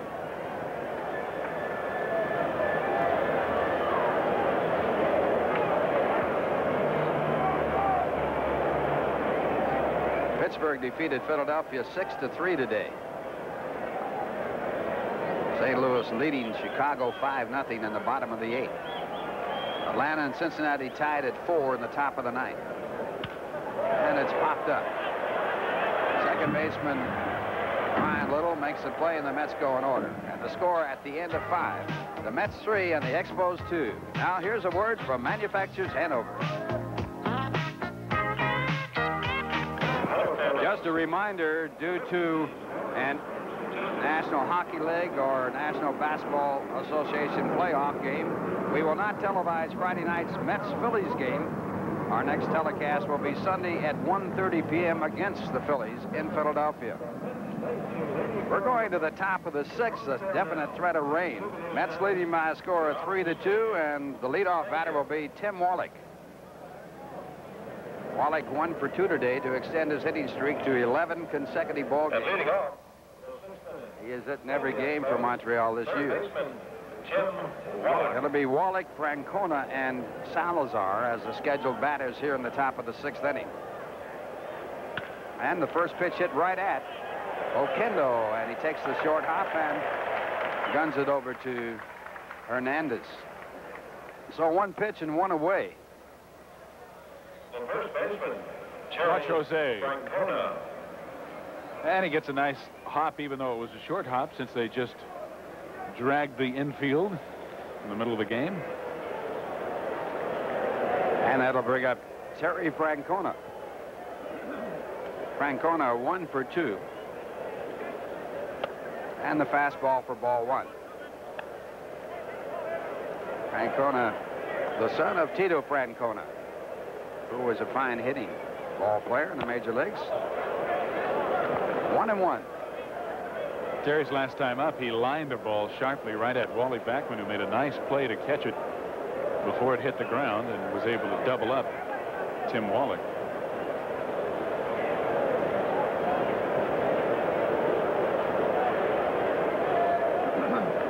Terrell has really had to work in this ball game. Francona with an idea of bunting for a base hit, takes for ball 2, 2-1. Terrell has given up a total of 11 hits, but he has not walked a batter. Fastball fouled away.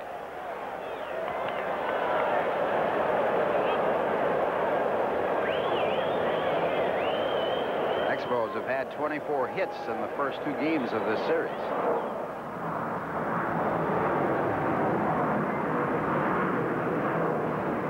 Slider hit in the air to center field. Mookie Wilson is there. Throw 2 men away.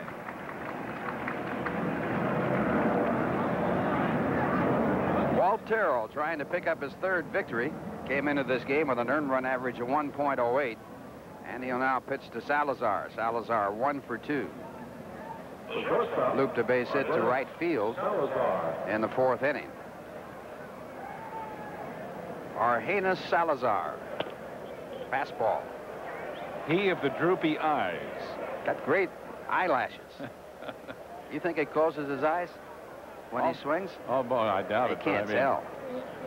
He really, I guess that's the way he relaxes a little. And it's a foul ball. So a good play by Brooks, but foul. The ball foul. Salazar back to the plate, 1-1. It was our director, Bill Webb, as we look at the foul ball, that discovered Fernando Valenzuela's rolling of his eyes up to the top of his eye sockets every pitch that he made. After that, everybody got on it, and it became part of his routine.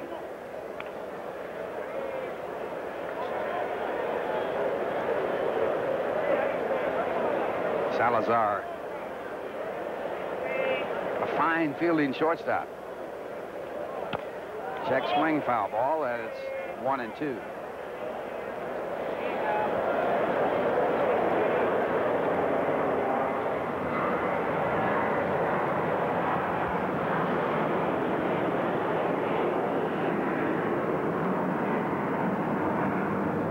It's amazing the facial expressions that hitters go through and pitchers in their concentration. Of course, everybody thinks of Steve Carlton with his exercising the facial muscles continuously. And the fastball, 2-2. I think he started that when Tim McCarver was catching it. Didn't like the pitches that were being called. Making faces at Tim. Here's a 2-2 pitch. Just did hit the slider off the end of the bat. Count stays at 2-2.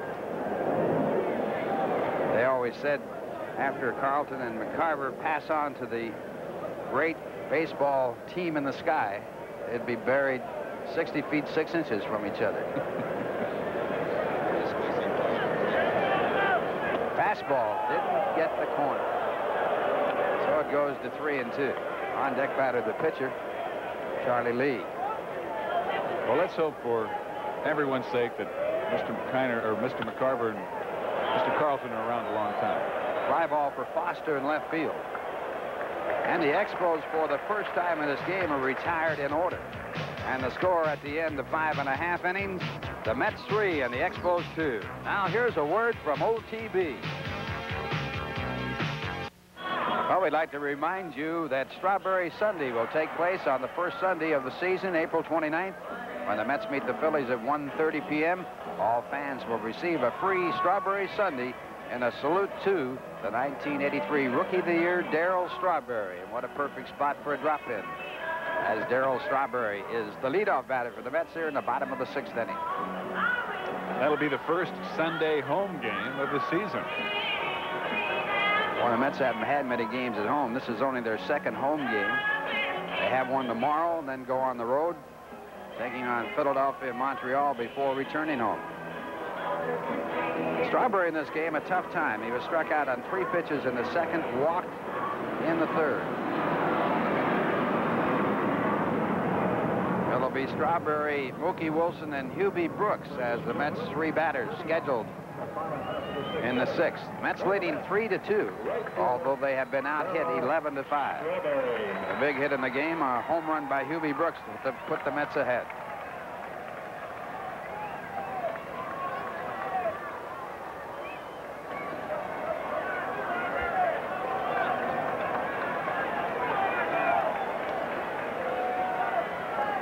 Charlie Lee, the pitcher, and he starts off with a curveball. Cardinals have defeated Chicago 5-0.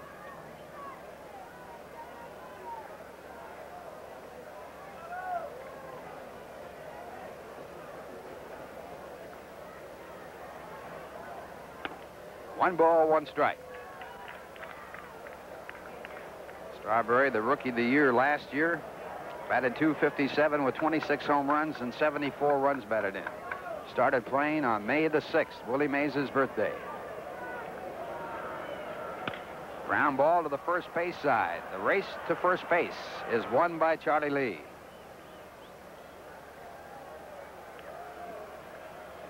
Francona fielding the ball, shoveling off to Lee, and that's one away here in the bottom of the 6th inning. It brings up Mookie Wilson. Well, you know, as we go along here in this ball game with the threat of rain and the game officially in the record book, if the game were to be canceled, it'll be interesting to see what Davy Johnson does, if anything, having a 1-run lead under these circumstances, should the Mets get some people on base. And that's ball 1. Mookie has grounded out the 2 times he has been up. Third baseman Tim Wallach in on the grass to guard against the bunt to the third base side. 2 balls, no strikes. Something you don't see very often. Mookie taking 2 pitches in a row. As you like to call him, Ralph, a Bible hitter. Thou shall not pass.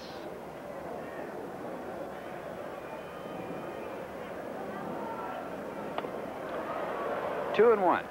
You walked a lot in your career. Obviously, you were walked intentionally quite often because of your home run threat. I averaged over 100 walks a season. And you were a selective hitter. You looked for a pitch you could drive out of the ballpark. True.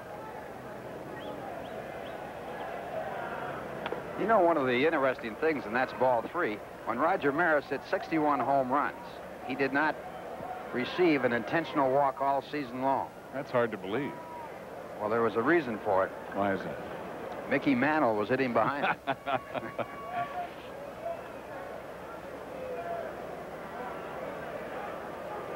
That wouldn't make a lot of sense, would it? Mantle hit 54. Ground ball, base hit. So Mookie is on. And a good at bat for Mookie. Good job of hitting. Yeah, he saw 5 pitches. He doesn't see that many usually when he goes to the plate. He usually swings away and hits away. It seems that moving him down in the batting order has, and it seems like it would be the reverse, made him more selective. And now Hubie Brooks, the batter. He's 2 for 2 today. And the big hit, a home run in the 4th inning to put the Mets up 3-2.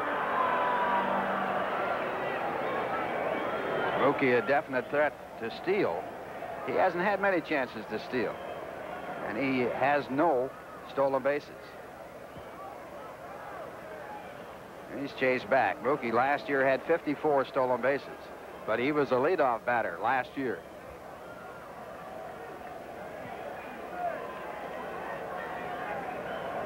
Carter has a gun for an arm, the catcher, and again a throw to first. The left-hander is Gary Lucas, acquired from San Diego. The right-hander, a former Met, Jeff Reardon.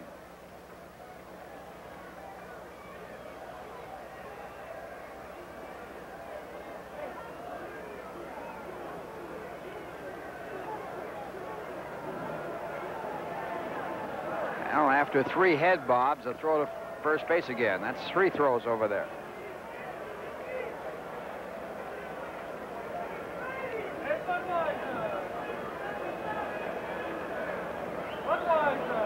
Mets leading 3-2, 1 out. We're in the bottom of the 6th inning.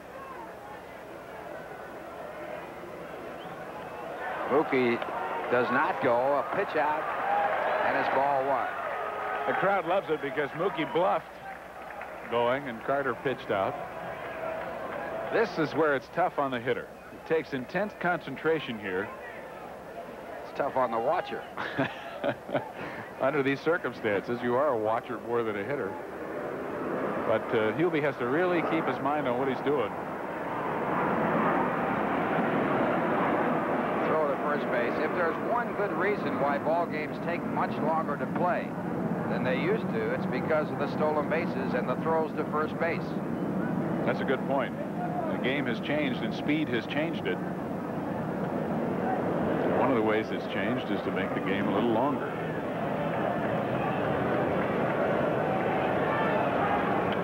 And ball 2. 2 balls, no strikes to Hubie Brooks. Charlie Lee obviously worried about Mookie Wilson at first. 2 points of concentration, the home plate and the runner at first. There goes Mookie, and the ball is fouled off. Hubie had a good swing at a fastball, but fouled it off, and Mookie back to first base.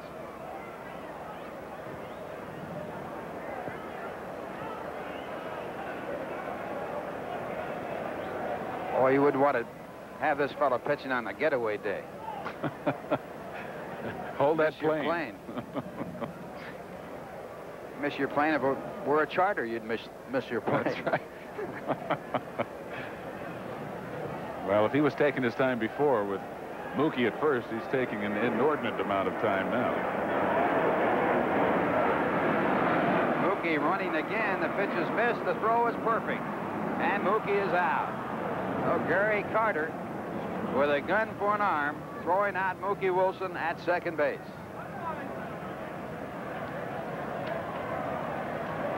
And Carter's ability to throw him out is exemplified by the fact that Mookie Wilson gets a good jump here. He had almost 4 steps before the ball was delivered to the plate. And Carter puts that ball right there. Oh, he was safe. It looked like he got his hand in. He sure did. Salazar was up in front of the bag and had to sweep back with the tag. And after getting the count 2-0, Hubie Brooks swings at a bad pitch and is struck out. Let's take a look at that attempted steal. Here goes Mookie in. This is from the ground level of the first base camera. Head first slide. Now watch his left hand if you can see it through the dirt. Did it get to the bag before Salazar put the tag on? As far as I'm concerned, it did, but then again, that's we're academic. a long way away. And it is academic. 1 hit and no one left on base, and the score at the end is 6. The Mets 3 and the Expos 2. Now a word from Bud Light. Robert Klein joins the cast of Crazies as Channel 9 turns your weeknights into Saturday night. Be watching tonight at 7 o'clock for the best of Saturday night right here on Channel 9. Robert Klein will fit into that cast pretty well. Pinch hitter for Charlie Lee here in the 7th inning for Montreal. It's going to be Miguel Delaunay, who's been around. Started with Pittsburgh, went to Cleveland. And I'm kind of surprised they're pinch hitting for Charlie. He's going along quite well. I guess he's thrown enough pitches. And coming back in, Tim McCarver. All right, Steve Zabriski, Miguel Delaunay, 29 years old, from Santiago, Dominican Republic. You got a pinch hit for him now. 7th inning, threat of rain, fastball to Delaunay. Delaunay batting .333 this year. He had .340 in 1980, .341 for the Cleveland Indians. Fastball is high, 1-1. He can fly. Well, he can. 223 stolen bases in only 634 games. He's 29 years old. This is his 13th year in professional baseball. Signed originally with those Buccos. Chuck Tanner told me there was concern about the Pirate organization when they decided to keep Omar Marino over Delaunay. Eventually traded Delaunay. You see how he chokes up, 1-2. Swing and a miss, he got him. So a big strikeout for Walt Terrell, keeping that speed off the bases. Well, you don't want to put the tying run on, and when you can run like Delaunay can, you're going to put anybody on, you don't want it to be him. And Delaunay's biggest problem in professional baseball has been his hitting. Putting the ball in play on the ground. He had 61 stolen bases that year. He had .341 at Cleveland. Here's Pete Rose, 1 for 3. Peter Edward Rose is hitting 10 of his 12 games started for the Expos this year. Rose in, or Hubie Brooks at third in tight, and also guarding the line. Pete does not hit balls down the third base line. Oh, tight. Almost hit him, 2-0.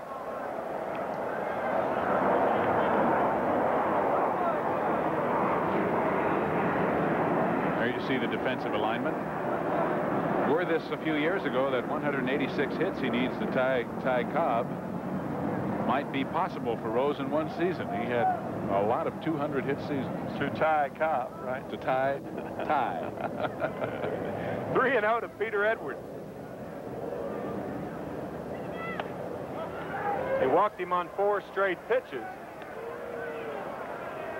And that only, well, that's the first walk, I should say, given up by Walt Terrell. The next Expos batter. And activity in the bullpen. Doug Sisk for the Mets gets up. That's all.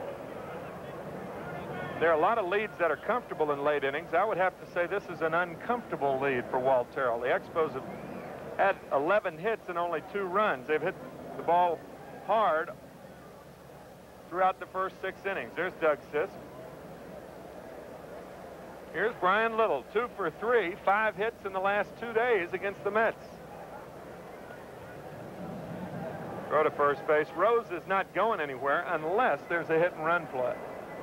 Rose did not have a very big lead.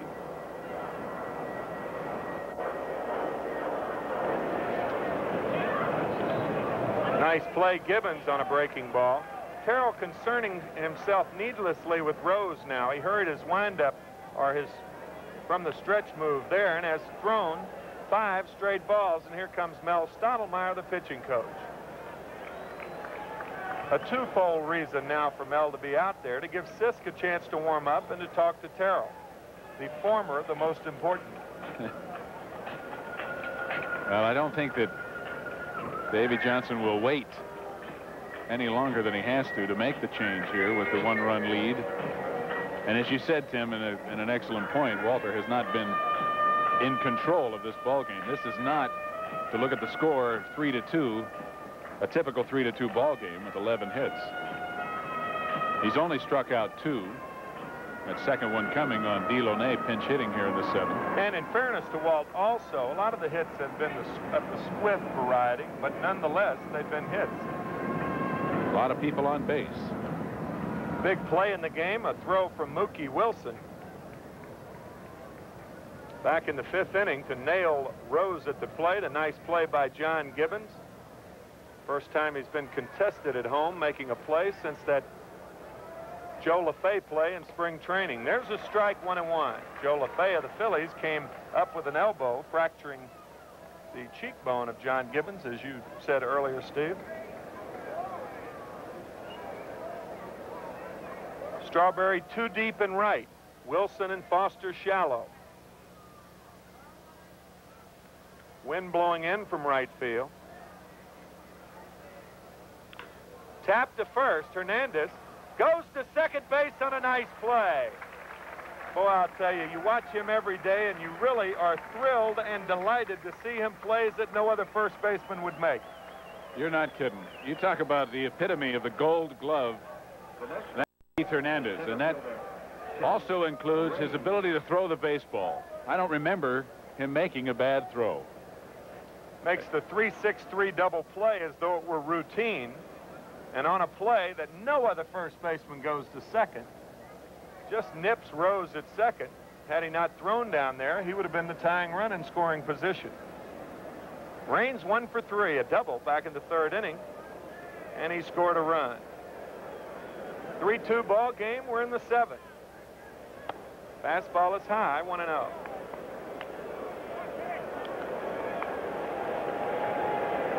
One thing you do not have with Raines batting 3rd, you don't have the runners in front of him that are fast, especially Pete Rose. Little runs a little.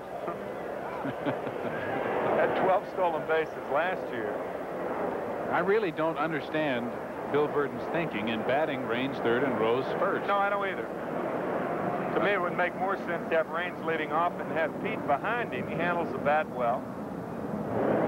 Ground ball, foul ball. You know, the Expos have a lot of guys who can bat 3rd. You got Dawson, you have Carter, you have Wallach. Even Francona could hit 3rd. Francona, excellent 3rd place hitter against right-handed pitching. By the way, 11,631 total, 11,147 paid today. You watch the bulldog tenacity of Walt Terrell.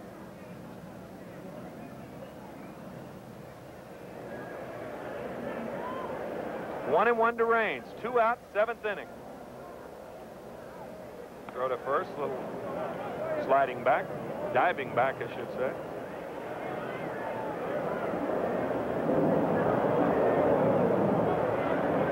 Well, as the season goes along, talking about the Montreal lineup, it'll be interesting to see if a change is made. Of course, with the success they're having lately. Ball hit well right field, way back, out of here. Expos lead 4-3, and it can happen just like that as it did. 2nd home run of the year for Timmy Raines.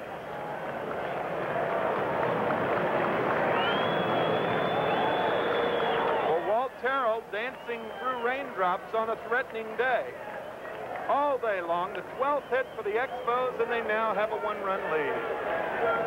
And here comes Davy Johnson. And the change is going to be made now. And the Rock got all of this ball. Hit it to the base of the scoreboard in right center field, well over the 370-foot mark, close to 400 feet. And just like that, the Expos, with that 2-run home run, have taken the lead now 4-4. Raines batted only .217 with 1 home run and 5 RBIs last year. This year, not only is he batting .370, but he has 2 home runs and 10 RBI. So it's now a 4-3 ball game. The Mets have their work cut out for them. And another thing you have to remember is the rain is threatening. Well, while the change is being made, let's run down the scoreboard for you. And there are some other day games today, a couple of which have been completed. Pittsburgh defeated Philadelphia 6-3 in Pittsburgh. Candelaria the winner. He's 2-1. Robinson picked up his second save, and Kuzman took the loss. He's 1-2. St. Louis, behind Joaquin Andujar, shut out the Chicago Cubs 5-0 on 5 hits. Andujar going the distance, picking up his second victory. He's now 2-1. And David Green had a home run for St. Louis, his second of the year in the 8th with 1 man on. Chuck Rainey, the loser, he's 1-2. And they're playing the second game of that doubleheader, LaPointe against Sanderson. Number 39, Doug Sisk. Atlanta and Cincinnati are tied 4-4 in the 10th inning of play. Barker and Soto, the starters there, they are long gone. Bedrosian pitching in the 9th for Atlanta. Hume has come in now the top of the 10th to pitch for Cincinnati. Claudell Washington with 2 home runs in that ball game. A solo shot in the first inning and a 3-run blast in the second to account for all of Atlanta's runs. So they're in the 10th inning, tied 4-4. San Diego at San Francisco has been postponed by rain. Over in the American League, Toronto 7-0 over Baltimore in the bottom of the 7th inning. Palmer started for Baltimore, was relieved by Underwood in the 6th. Steeb pitching for Toronto and leading 7-0 bottom of the 7th inning. The rest of the schedule in the National League tonight will have Los Angeles at Houston. And, of course, that San Diego-San Francisco game has been rained out. In the American League, the Yankees are at Cleveland tonight, Oakland at Seattle, Texas at Boston, Kansas City at Detroit, and California will be at Minnesota.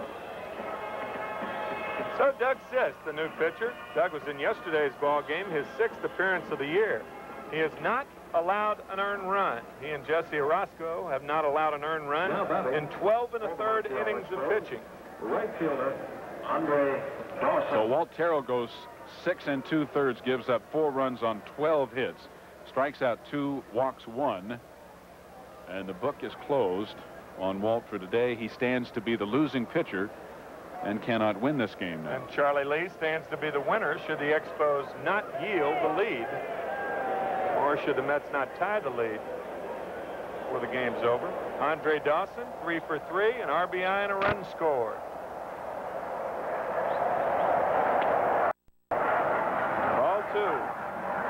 The Expos came into this game, everybody but Dawson and Salazar were hitting well over 300. Dawson with 3 for 3 will put him right up around the 260 mark.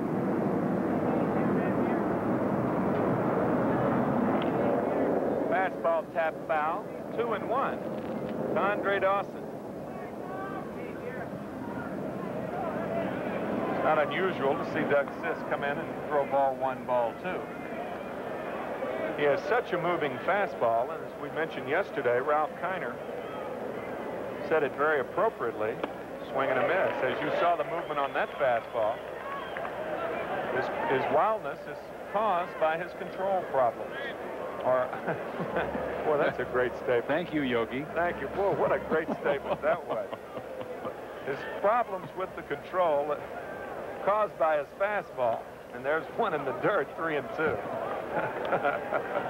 I knew it was in there somewhere. Yeah. That's why, once in a while, you'll see, if Sisk has this problem, and throw a few breaking balls in an effort to get himself squared away. Check swing, foul back. Problems with wildness are caused by his control. That might go down. I'm glad I corrected that in a hurry. I liked it. You were going to just let me die, weren't you? No, I was trying to figure out what you were trying to say. Swing and a miss. This does the job by getting Dawson. But it's after the fact, as the Expos scored 2 runs on 1 hit. A very costly walk to Pete Rose. No errors and nobody left. At the end of 6 1/2, it's now the Expos 4 and the Mets 3. Well, fans, the best way to enjoy Mets baseball is with 1984 season tickets. With the home opener late this year, come to Shea and select from the choice seat locations that are still available on a season basis. With season tickets, there's no waiting on lines. You maintain the best seats for big promotional days, and you'll receive a substantial discount from the regular per-game ticket price. Best of all, you're near the action all year as the young Mets battle their National League opponents. If you don't want the full season ticket plan, there are plenty of smaller ticket plans from which to choose. So take advantage of the best sports bar in town and call for further information. Dial 212-507-TIXX. 507-TIXX. And please try to call sometime between Monday and Friday, 9:30 to 5:30. Well, Montreal has a new pitcher in the person of Jeff Reardon, ex-Met. That's right. Reardon, who's been tough on his ex-teammates, making his 5th appearance of the season. Of course, they have all been in relief. And he has no record, nor any ERA, because in 6 innings of work, he is not allowed an earned run. He already has picked up 2 saves, given up 6 hits. Excuse me, only 1 hit in his 6 innings of work. He has hit a batter, walked 3, and struck out 5. So Reardon has gotten off to a pretty fast start this year, and he is on in an effort to save this game for Charlie Lee, with the Mets batting here in the bottom of the 7th. Darrell Thomas will be batting 9th. He has replaced Pete Rose in left field. So he is inserted to the 9 hole. And Reardon will be batting number 1, with Dawson making the last out. And Le Grand Orange is going to be the pinch hitter for catcher John Gibbons. Rusty Staub, I would imagine. Well, he's going to be the pinch hitter for the pitcher. John Gibbons being allowed to bat for himself. Thinking maybe Danny Heath would be in there in the numbers 9 slot. But John Gibbons being allowed to hit for himself. And this is what Davey's trying to do, huh, Steve? And I really, as you look at Ed Lynch in the Mets bullpen, I really agree with his philosophy. He's going to let these guys play. And really, you have to, because when you consider the fact that Gibbons is coming from Double-A ball, the more major league pitching he sees, the better opportunity he's going to have to get himself squared away and get himself where he can be as a major league player offensively. And the same holds true for Jose Oquendo and the other young players. Unless the situation really mandates pinch hitting, good word, Davey's going to let them hit for themselves and get that experience. Appropriately said. Gibbons 0 for 1. He was hit by a pitch and he struck out. Fastball is high from Jeff Reardon, 28 years old, from Dalton, Mass, lives in Palm Beach, 6'1", 200 pounds, traded for Ellis Valentine, May 29, 1981. Dan Norman, an outfielder, also went over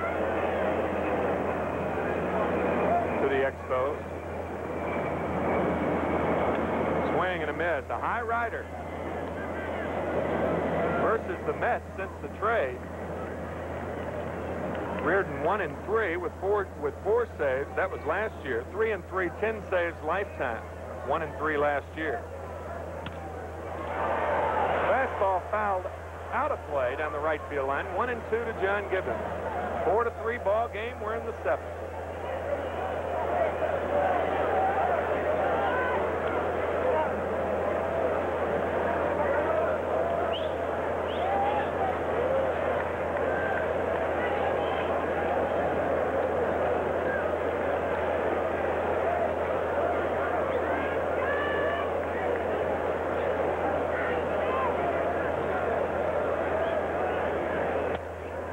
Tried to sidearm him, dropping down, and the fastball misses high. Reardon, the type of pitcher that you would prefer to get the ball down. That ball up really hops.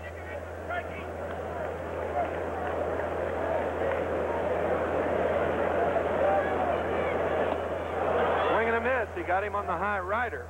First strikeout for Jeff Reardon and 7th in the game for the Expos. And here's Rusty Staub.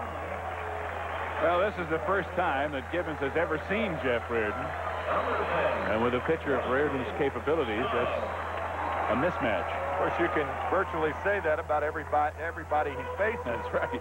First time, of course. Which is another reason for having him hit for himself as much as possible. Rusty Staub, 2 for 4, both pinch hits.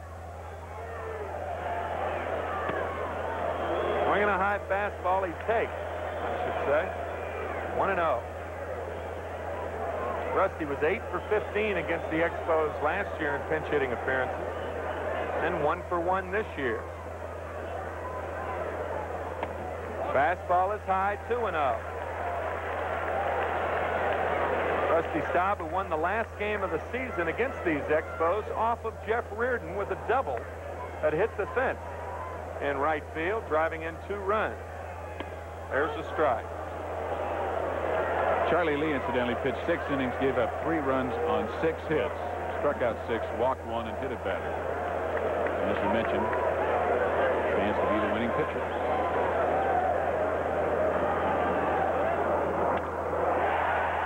Under it, hits it well, but Timmy Raines in center field makes the catch. So Staub hit it well, but right at Timmy Raines, and they're 2 away.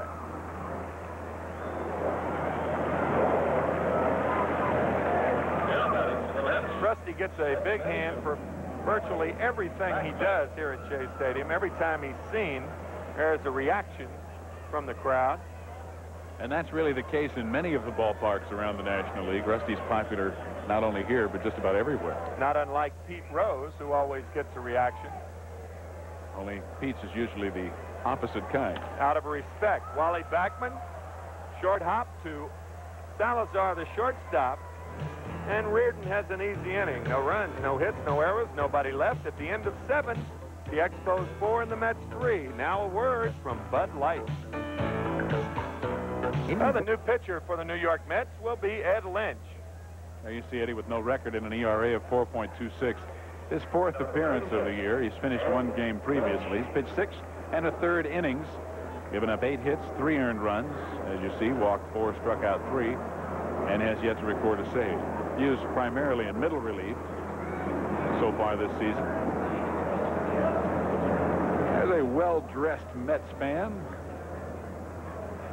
Eddie has 3 appearances so far this year. His last appearance against the Cubs, the 14th, which was last Saturday. Pitched 2 innings and allowed a home run to Leon Durham. He has 3 no-decision appearances this year, this being his 4th. Last year, Ed 10 and 10, pitched in 30 games, 27 of which he started. Unusual position to put Eddie in, and he's handled it very well. yes, he has. Unusual in that most guys would complain and kick around and what have you. Not so Ed Lynch or Craig Swan, for that matter. Not only have they both handled it well, they both pitched well. Swanee's been used sparingly, coming in for an inning here and there, and most of the time has gotten the side out in order.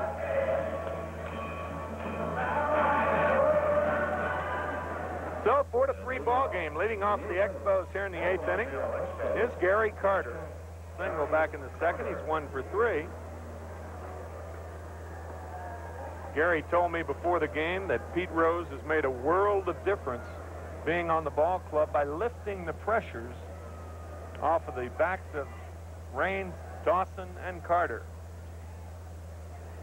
Fastball strike. Now they've got somebody else who's going to receive the brunt of the media attention.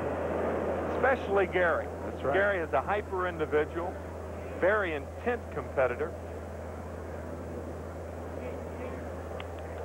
Little cue shot, foul ball, 0-2. Sometimes you really need to take a second breath and look around. A lot of times you have tunnel vision as a player when you're a good competitor and you think you have to do all the work. And Pete certainly can allay some of that heat.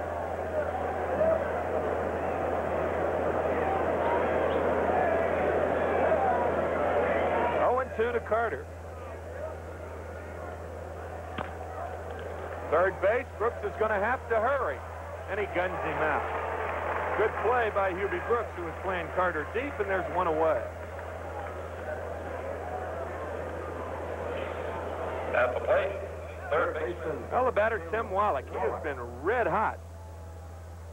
Base hit RBI in the 2nd inning, on an error in the 4th, and grounded to short sharply in the 6th. He is really locked in, isn't he? 11 games in a row he's hit safely. All 11 games so far this year. Interesting shot there from Bill Webb, our director, from our center field camera. Look how the front part of the body, that's like Clemente used to hit. Bottom part is outside, but the shoulder's locked. Swing and a miss. And then he steps in. Steps in toward the plate as well as toward the pitcher. As long as that front shoulder is pointed, that is the key for most good hitters. That front shoulder, once it leaves, the top of the body leaves, you're dead.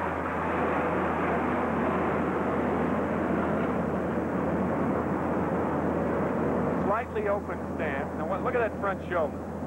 Really locked in there. Taps this one foul. 1-2 to Tim Wallach. Wallach won the Golden Spike Award in '79 as the top amateur player of the country with Cal Fullerton. 1980, Terry Francona won it at Arizona State. Fastball misses. 2-2. The Expos have done some excellent drafting and have built their ball club through the farm system. And a credit to them because they've been contenders for about 8 years. That's right. Since '77. Which means that they're going to have to draft lower in the draft. They don't get a lot of first-round picks. The Mets have rebuilt their farm system because they've had a lot of high-round draft picks, or low-round draft picks, however you want to look at it, but within the first 3 rounds. Ripped to third. Nice play, Hubie Brooks. He guns him out. Looked like on your monitor there, like a routine play, but an extremely difficult play by Brooks. This is the kind of ball that eats up infielders sometimes. Sharply hit. Watch that wicked last hop. But Hubie, with the soft hand, stays right with it, cushions that ball up rather than fighting it, and then takes the time to set himself and throw. He had some time because the ball was so sharply hit. Not enough has been said about the improvement of one Hubie Brooks. Here's Francona. Line drive off the handle to right field. It falls in there. First hit off Ed Lynch. And the second for Francona, who's hit the ball well all 4 times today. Tough hitting lineup, isn't it? I'll tell you, all the way down 1 through 7. And if Salazar comes around, it'll really be something. Salazar 1 for 3, a looping base hit back in the 4th inning.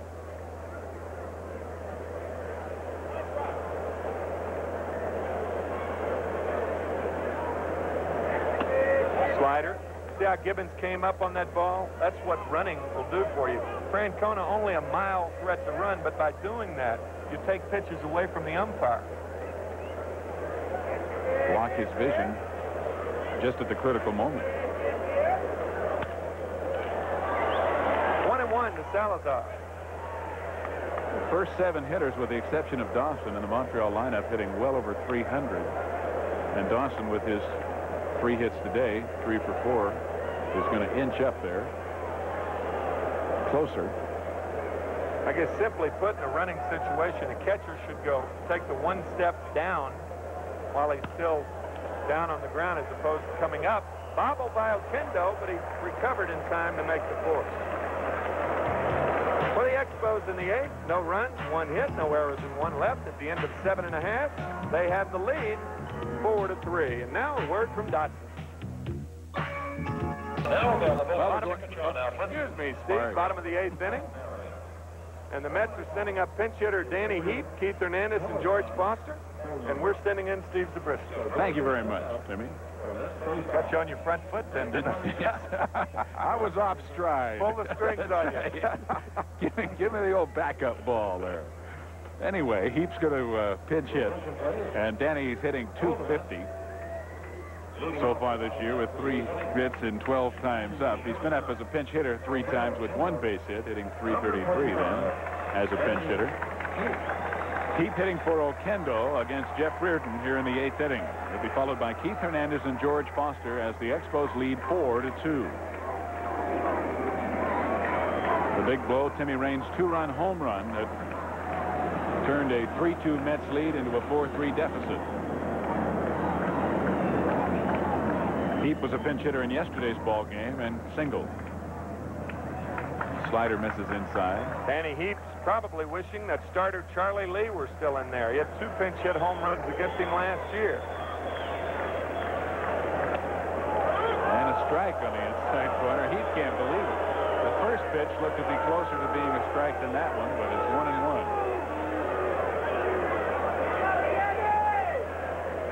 Almost brushed his kneecap. Breaking ball inside. 2-1. That's why you're more inclined to throw the pitch that the pitcher can get over with an even count. 1-1, 2-2. Because if you fall behind, the hitter's going to be looking for the fastball, and Heap will get it here. And he got it on the outside corner, 2-2. Nasty spot. Hitters look for pitches, but they also look for them in a certain area. Well, and right now, 2-2, there's still an element of doubt. If he misses with a curveball and goes to 3-2, there's no more doubt. Base hit left field. So Danny Heap keeps the Mets pinch hitting alive. Coming into this ball game, over the last 2 games, the Mets pinch hitters were 4 for 5. So they're 1 for 2 in this ball game. 5 for 7. Good piece of hitting by Danny Heap. The Mets pinch hitters, by the way, are 5 for their last 7. 4 for 5 coming into this game. Key base hit by Danny Heap. He did it all year last year. Continued this year, as has Rusty Staub. So now Keith Hernandez 1 for 3, a single and an RBI in the first inning. He's also flied to left and struck out. Batting with Heap at first base and nobody out. Keith representing the tying run.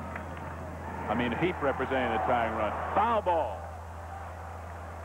Nice play by Francona, but a foul ball. Called immediately by John Kibler. Outstanding play by Francona. But it was a foul ball. Francona can catch foul balls like that. What can he do with fair balls? Pretty good glove man right there. Terry Francona made a nice play, but it was just foul. So 1 strike to count on Hernandez. Let's have the tying run aboard with nobody out, and Reardon with a little token throw to first. I don't think you'll see the Mets hit and run unless the count evens up with Hernandez. Probably the best bat control in the National League. Because then there's a chance for a pitch out right now, because if a pitcher and a catcher have a free pitch. But an even count, they don't, because if they pitch out, it runs the count in the hole. Heap was not going. The pitch is fouled off, and it's 0-2. So now the possibility of a hit and run diminished even further.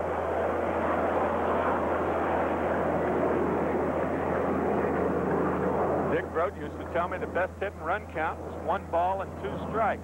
When you think about it, that's probably the best count where a pitcher and a catcher want to finish off a hitter. So you're more apt to get more strikes in that situation. That's a good point. Hernandez fouls off the 2-strike count.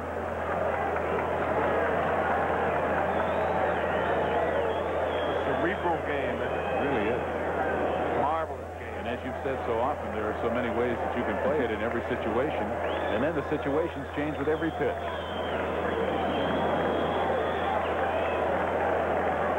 When you think about it, there are probably 500 things that can happen every time that ball's thrown. Way inside, 1 and 2. That's one of them.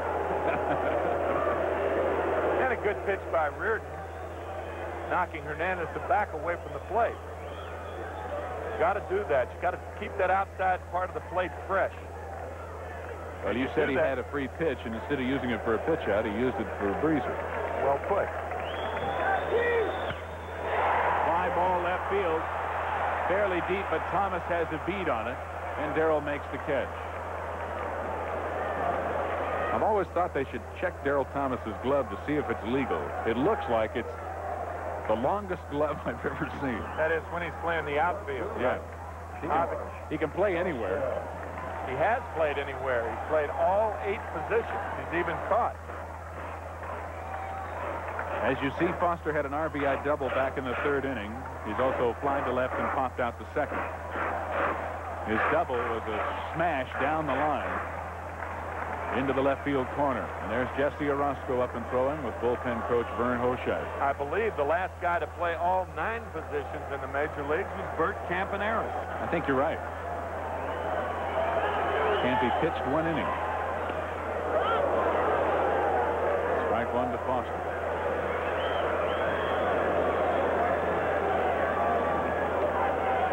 Bottom of the 8th, 4-3 Montreal. 1 out. And a ground ball to short. It could be a double play. It's a little for 1, and in time at first base, as Reardon gets out of it, getting a double play ball from Foster after Heath had led off the inning with a single. So the Mets lose a chance to at least tie the game here in the 8th. We'll go to the 9th with Montreal leading by 1. Now here's a word from Manufacturers Hanover. They're into the ball game, replacing Jose Oquendo, who was pinch hit for in the previous inning. Gardy will play shortstop and bat second in the order, should the Mets get to that point in the batting order. And Ed Lynch will work his second inning of relief as the third Mets pitcher of the afternoon. He'll be pitching to Darrell Thomas. And in the pitcher's spot, number 1 in the order, Jeff Reardon scheduled up second, and then Brian Little. It has done everything here at Shea but rain. Well, you're right. We've had thunder, but no rain. Very ominous looking day, and has been since the 4th inning. Threatening, but it's all around us, but not here at Shea. As you see, Thomas no hits in 5 at bats so far this season. Breaking ball and a good one from Lynch for strike 1.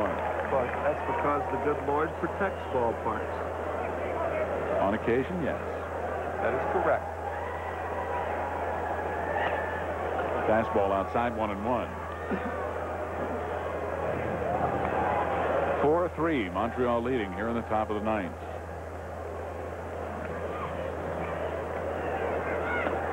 And strike 2. Looking ahead to the bottom of the 9th, the Mets will have Strawberry, Wilson, and Brooks as the 3 hitters scheduled up. Thomas signed as a free agent, the winner of '83, an outstanding ball player. Excellent speed, good hitter, good defense. Foul outside of third. The count holds at 1-2. Thomas known for his basket catches in the outfield with that huge glove. That did not enamor him to too many Dodger officials. Tommy Lasorda won.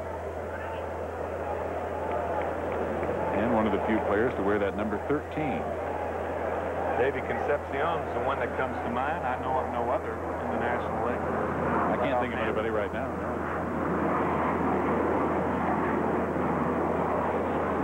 Up and under the chin, and it's 2-2.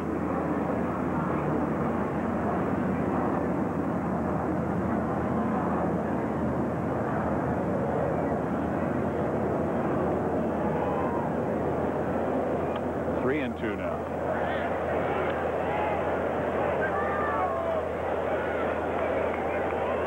Thomas batting for the first time in the ball game. Thomas initially signed with the Astros, was traded to San Diego in '72 for Dave Roberts. And ball 4. So Thomas works Ed Lynch for a walk to lead off the 9th inning as the Expos look for some insurance. And Ed Lynch, of course, wants to keep this game right where it is to give his ball club an opportunity to win it in the bottom of the 9th, or at the very least tie it up. And Jeff Reardon will bat for himself just in case the Mets do tie it up in their half of the inning. Good at bat by Thomas. He fell in the hole, 1-2 to Ed Lynch. Worked him for a walk after fouling off a couple. And he misses the bunt outside.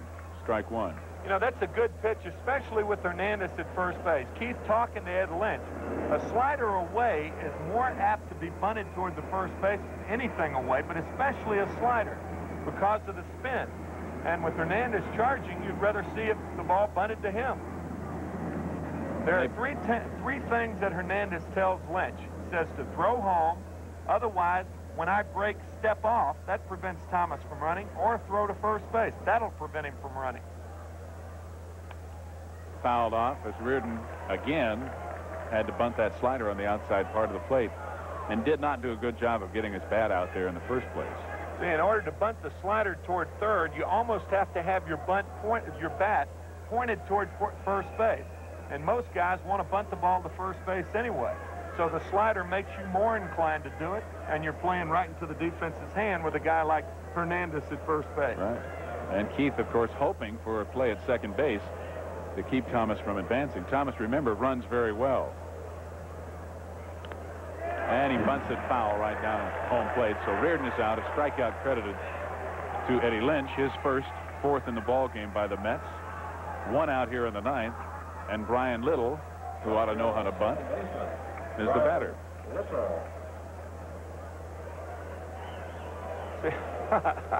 I don't know the sign. Give it to me again, will you? You turn around too quick. What do you want me to do?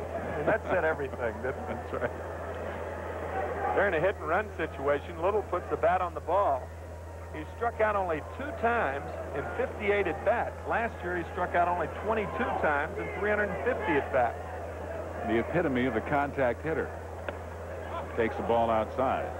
Little single to right back in the first, grounded to first on a bunt attempt in the 3rd inning, singled to center in the 5th, and reached on a fielder's choice and scored in the 7th. He scored ahead of Tim Raines' home run. That is the difference in this ball game.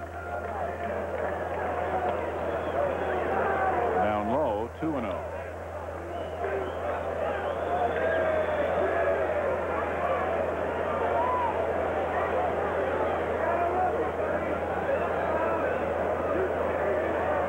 This is a cerebral game, and you're looking at a cerebral guy.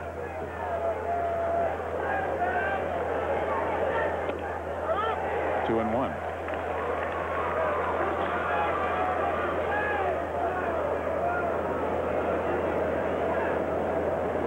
Little intently watching third base coach Russ Nixon.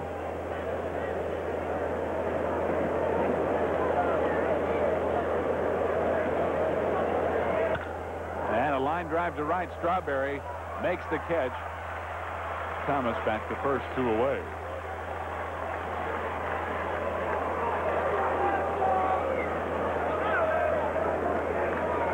So here comes the rock. Tim Raines, 2 for 4. A double and a run scored in the 3rd, and a 2-run home run to put the Expos out in front in the 7th. He's also applied to center and grounded back to the pitcher.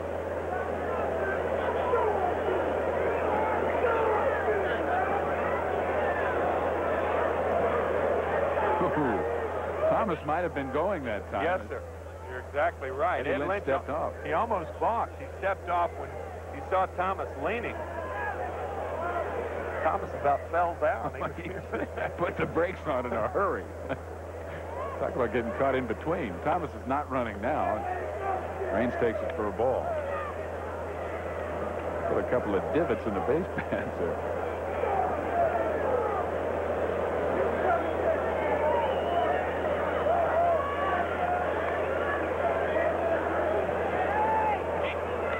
Way outside, a nice stop by Gibbons. 2 balls, no strikes.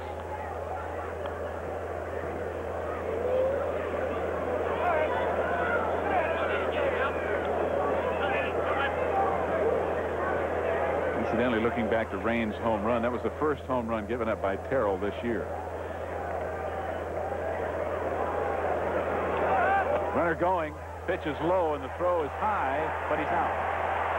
Nice throw by John Gibbons. It was high because he had a lot on it. And he throws out Darryl Thomas to end the 9th inning for Montreal. So the Mets will go to the bottom of the 9th, needing 1 to tie right after this word from Bud Light.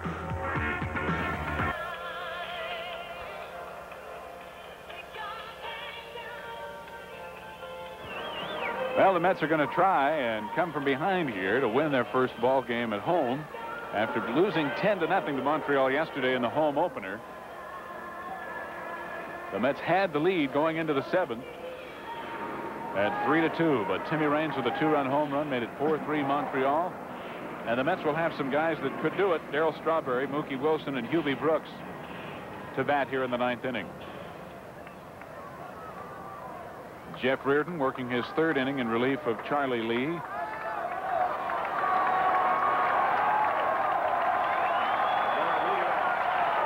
Darryl gets a big hand from the 11,000 on hand here. Strawberry with 3 home runs against the Expos last year, 2 off Ray Burris and 1 off Bryn Smith, the starter and winner of yesterday's game.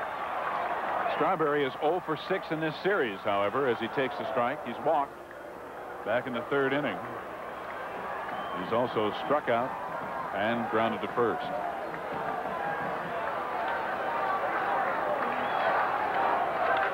Ripped, base hit right field. Dawson fires the ball in, and the Mets have the tying run aboard with nobody out here in the 9th inning. Second time in 2 innings they've had that tying run aboard. Danny Heap, the pinch single in the 8th. And I'm telling you, if he'd have gotten this one up, it'd have gone all the way back to the city. I'll tell you. Woo! Smoke it. So Darrell at first base with, of course, excellent speed. Mookie Wilson, the batter now. Mookie 1 for 3, had a single to right in the 6th, but was caught stealing. He's grounded out his 2 other times up. 2 for 7 in the series. I don't know if I'd bunt here.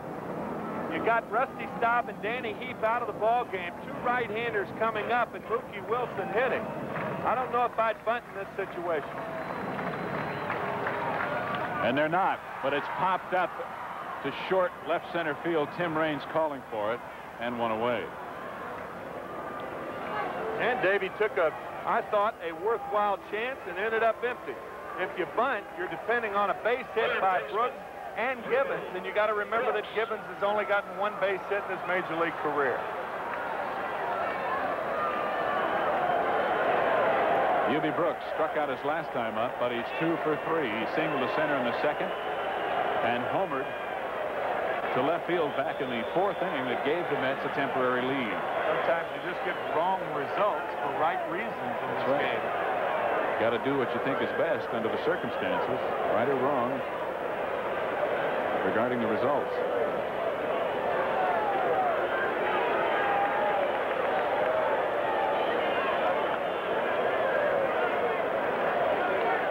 Terrell didn't have a very big lead either time. But Reardon just letting him know he's there. Pitch out. Strawberry not going. Just got their pitch out right there with a man on first base. Anytime Carter fires down 3 fingers, 1-1-1, that's a pitch out, as opposed to the perennial fist for a pitch out.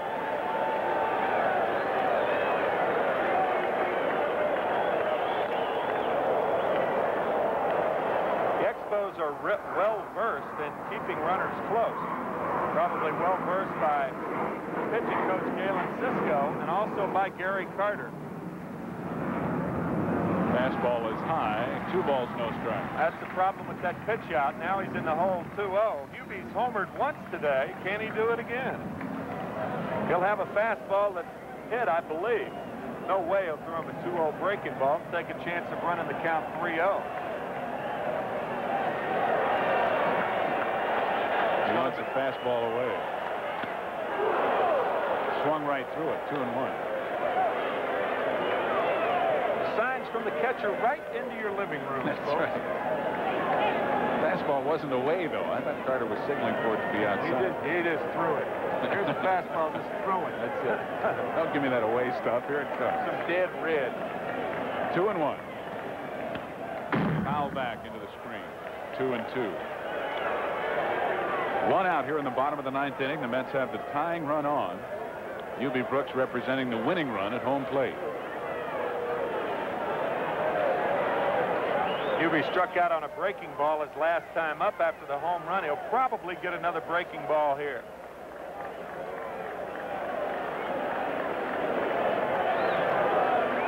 You saw 3 fingers. Oh, and he went for a very bad pitch. Reardon records his 2nd strikeout. Hubie, with only 31 walks last year, a very aggressive hitter, especially with 2 strikes. And now it's up to John Gibbons. You saw the grimace of anguish on Hubie's face, and Gibbons has struck out twice and been hit by a pitch. But if you're going to get your 2nd major league hit, this would be a good time to do it. Ron Hodges is on deck to pinch hit as the pitcher is scheduled up next. Strike 1.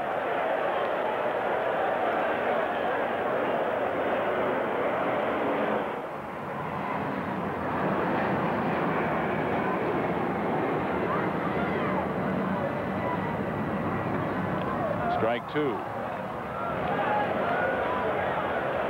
The Mets down to their last strike here. No 2 count with 2 out. Young hitter, you're in a situation where you want to get beat on your best pitch. He swung through 2, and I would think Carter will throw the call for the high mustard again. You see the turn over the fist, that means throw over there. So Gary Carter is behind all of that. Now we know. Wait till tomorrow, Gary.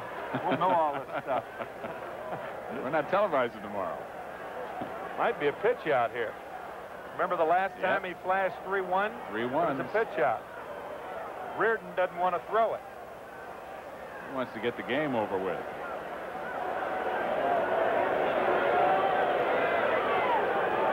Let's go through it again, he says. It'll be a fastball away. Foul back as Gibbons just stays alive. Gibbons was right on that pitch, just underneath it a little. Of course, if Reardon's a righter, it's not too hard to get underneath it. It's not a good time to pitch out. You want to go for the out. Heck with taking a chance on Strawberry. I mean, it's 0-2. Take a chance on Strawberry going to second base. Let's see what what Carter calls.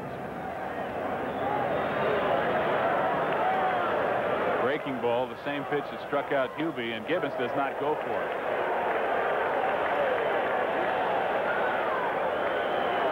He wanted that slider way outside, and he got it.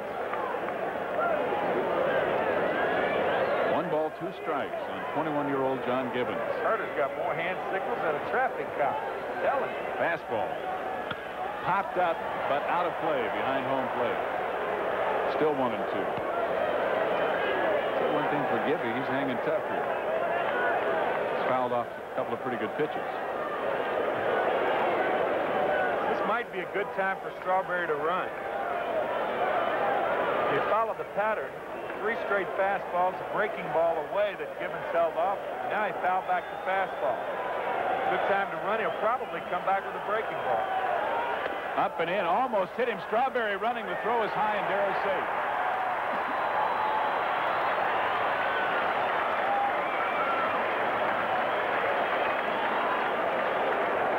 Gibbons just getting out of the way of that up and in pitch.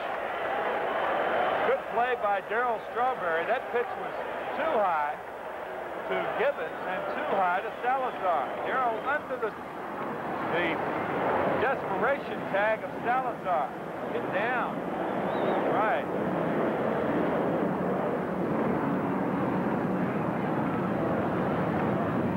Two and two. Too high, ball 3. And many of the fans who started to leave are standing in the exits here at Shea now as we build to some drama here in the bottom of the 9th. By the way, Strawberry's second stolen base in 3 attempts. Hodges the on-deck hitter should Gibbons continue things. Ball 4. You talk about a great at-bat by John Gibbons. You mentioned yesterday that a couple of hits would get him out of it. That at-bat right there does more for maturing a young man than any at-bat in the world. 0-2. He went through the first 2 pitches. Now watch this pitch. That ball's a ball inside. Now watch Reardon. What? Why not? That ball was inside, Jeff. Galen Cisco, the pitching coach, has come out to the mound now for a little discussion. No one has been throwing in the Montreal bullpen.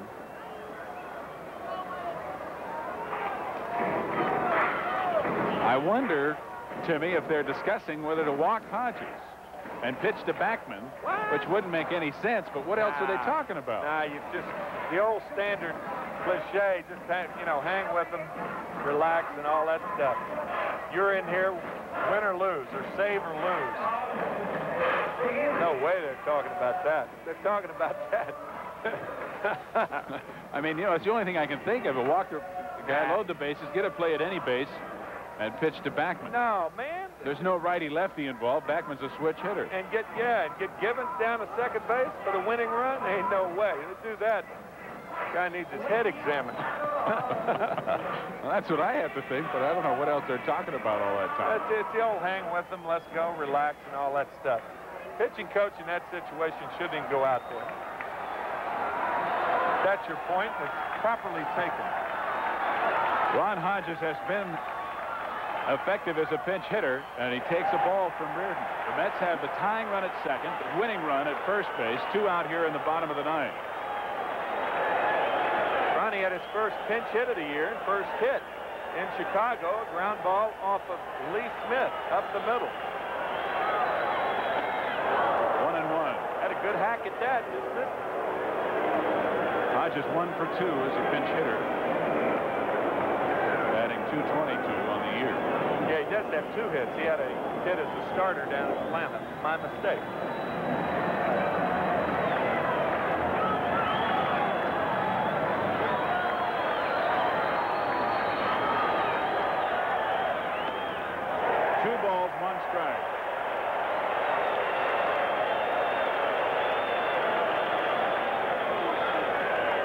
Good thing in favor of the Mets now is the outfield is deep. They have to play deep because Hodges has a little extra power. That'll give Strawberry an extra stride as you see your outfield. Strike 2, 2 and 2. Should he get a base hit to the outfield? Now you have 2 strikes on the hitter, 2 outs. You run. If the guy on second thinks the ball is a strike, he takes off. Same with the guy on first. 2-2. 2 strikes, 2 outs. That'll give you another extra stride and a half. Get that jump. So once again, the Mets down to 1 strike, as was the case with Gibbons, who worked out a walk. A 2-2 pitch coming to Hodges. And now Ronnie steps out. What a great ball game. Just about something for everybody this afternoon.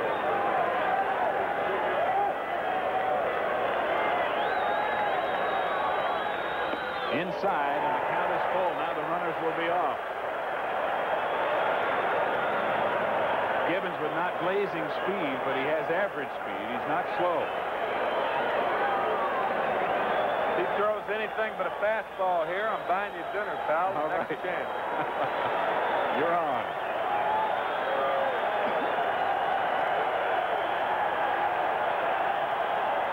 Runners go, ball 4.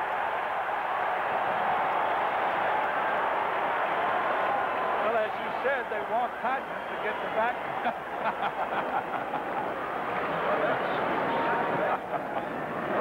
Well, you know he wasn't pitching around him, but he walked him nonetheless.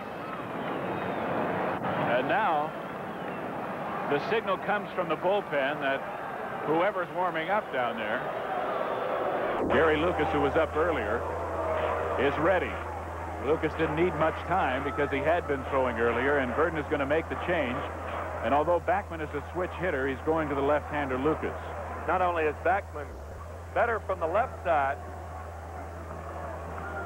but he's only batted once from the right side. And Reardon's talking to Lanny Harris right now, saying, where's that 3-2 pitch to Gibbons? Ball was inside. That third time to turn around may be his charm. But Jeff Properly going to go to the dugout, but he may not be through. We'll see. No, he can certainly talk from there. But it looks like he's got his gear and he's going to the clubhouse. So Gary Lucas comes in. Lucas with no record and an ERA of 6.35, making his 6th appearance already this season. He's finished 2 previous games and has 2 saves. He's pitched 5 2/3 innings, giving up 9 hits, 4 earned runs. He's walked 1 and struck out 7 in 5 2/3 innings of work. In 62 relief appearances for San Diego last year, he was 5-8 with 17 saves, an excellent 2.87 ERA. Jeff Reardon pitches a 2 2/3 innings, gives up 1 hit, strikes out 2, and walks 2, and leaves the bases loaded. He cannot get the save in this ball game should the Expos hang on to win. I guess he could be awarded the save by the official score under the provisions made, but he's not going to finish the ball game. No, that's one of the provisions. Yeah, he can't finish the ball game, so he can't get the save. No way.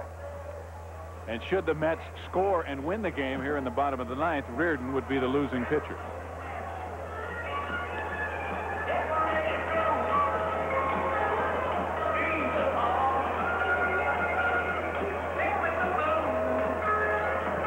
Lee would be the winner if the Expos hold on. Gary Lucas is the top left-handed reliever over the last 3 years in the National League with 46 saves. As you see, the bases are loaded, and the guy you just saw before is the important run for the Mets. John Gibbons at second, representing the winning run. Interesting situation. The wind blowing out. Backman does not have good power. Thomas is too deep in left field. You got to cut off the base hit now and be more inclined to have a ball hit over your head. Backman's going to hit a ton more in front of you than he is over your head. The other two outfield positions are shortened up. And swing and a miss. Backman did not have a real good swing at it either. Lucas, the standard sinker slider pitcher. Very interesting situation. Guy, 6'5", 200 pounds. He's a tall guy who didn't want to be the small guy. Oh, Wally swung and run in the dirt, and it's 0-2. Had 2 bad hacks at sliders. So I would imagine Carter and Lucas will come back with a slider. Bases loaded, 2 out, bottom of the 9th inning, and the Mets trailing by 1.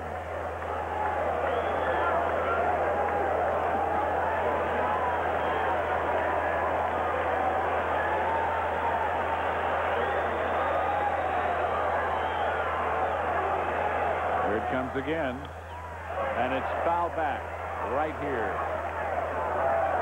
So Backman holds on. The count's still 0-2.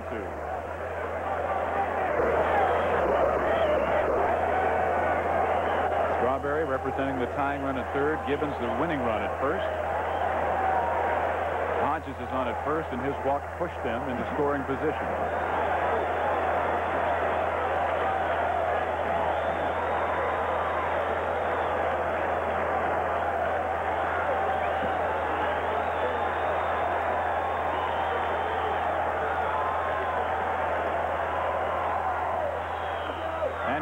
At the plate. Nice try, Gary. He was going to catch it on the bounce before home plate umpire Lenny Harris could see it. Watch this play by Carter. It's a good play. Never works, but it's a good play. It looks good. Gives you an idea. Carter is some competitor, I'll tell you that.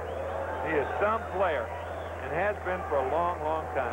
And it's amazing how he can continue to be as durable as he is and as effective catching as many games as he does. It really is.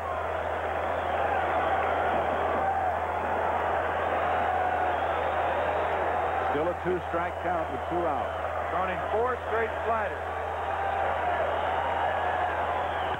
Line drive. It's going to be in there for extra bases. 1 run is in the game inside. Here comes Gibbons. The Mets win 5-4.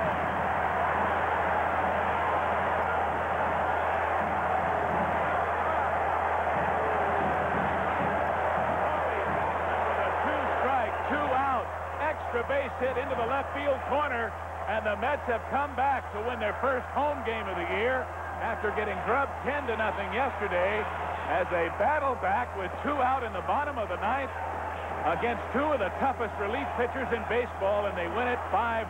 Make that 5 straight sliders. Gary Lucas going to the well once too often, and a very angry Gary Lucas. The loser, Jeff Reardon, with 2 out. Reardon walked John Gibbons on a magnificent at bat. He walked pinch hitter Ron Hodges on a 3-2 pitch. And after 4 straight sliders, Wally was looking inside again and whacked himself a double at 11. And you know, Tim, the things we've talked about building confidence in the young players, hanging with them and doing the things necessary to let them have the opportunity to win ball games have paid off here in this ball game for New York. Wally receiving the applause, and a chant of Wally, Wally comes out and acknowledges the fans here at Shea. And those who have remained are thrilled here at Shea Stadium this afternoon. Perfect for Easter week to say, so be it. That's right. Tim and I will be back with a wrap-up. Heiner's Corner will follow, so stay with us here on Channel 9 as the Mets come from behind to win it 5-4.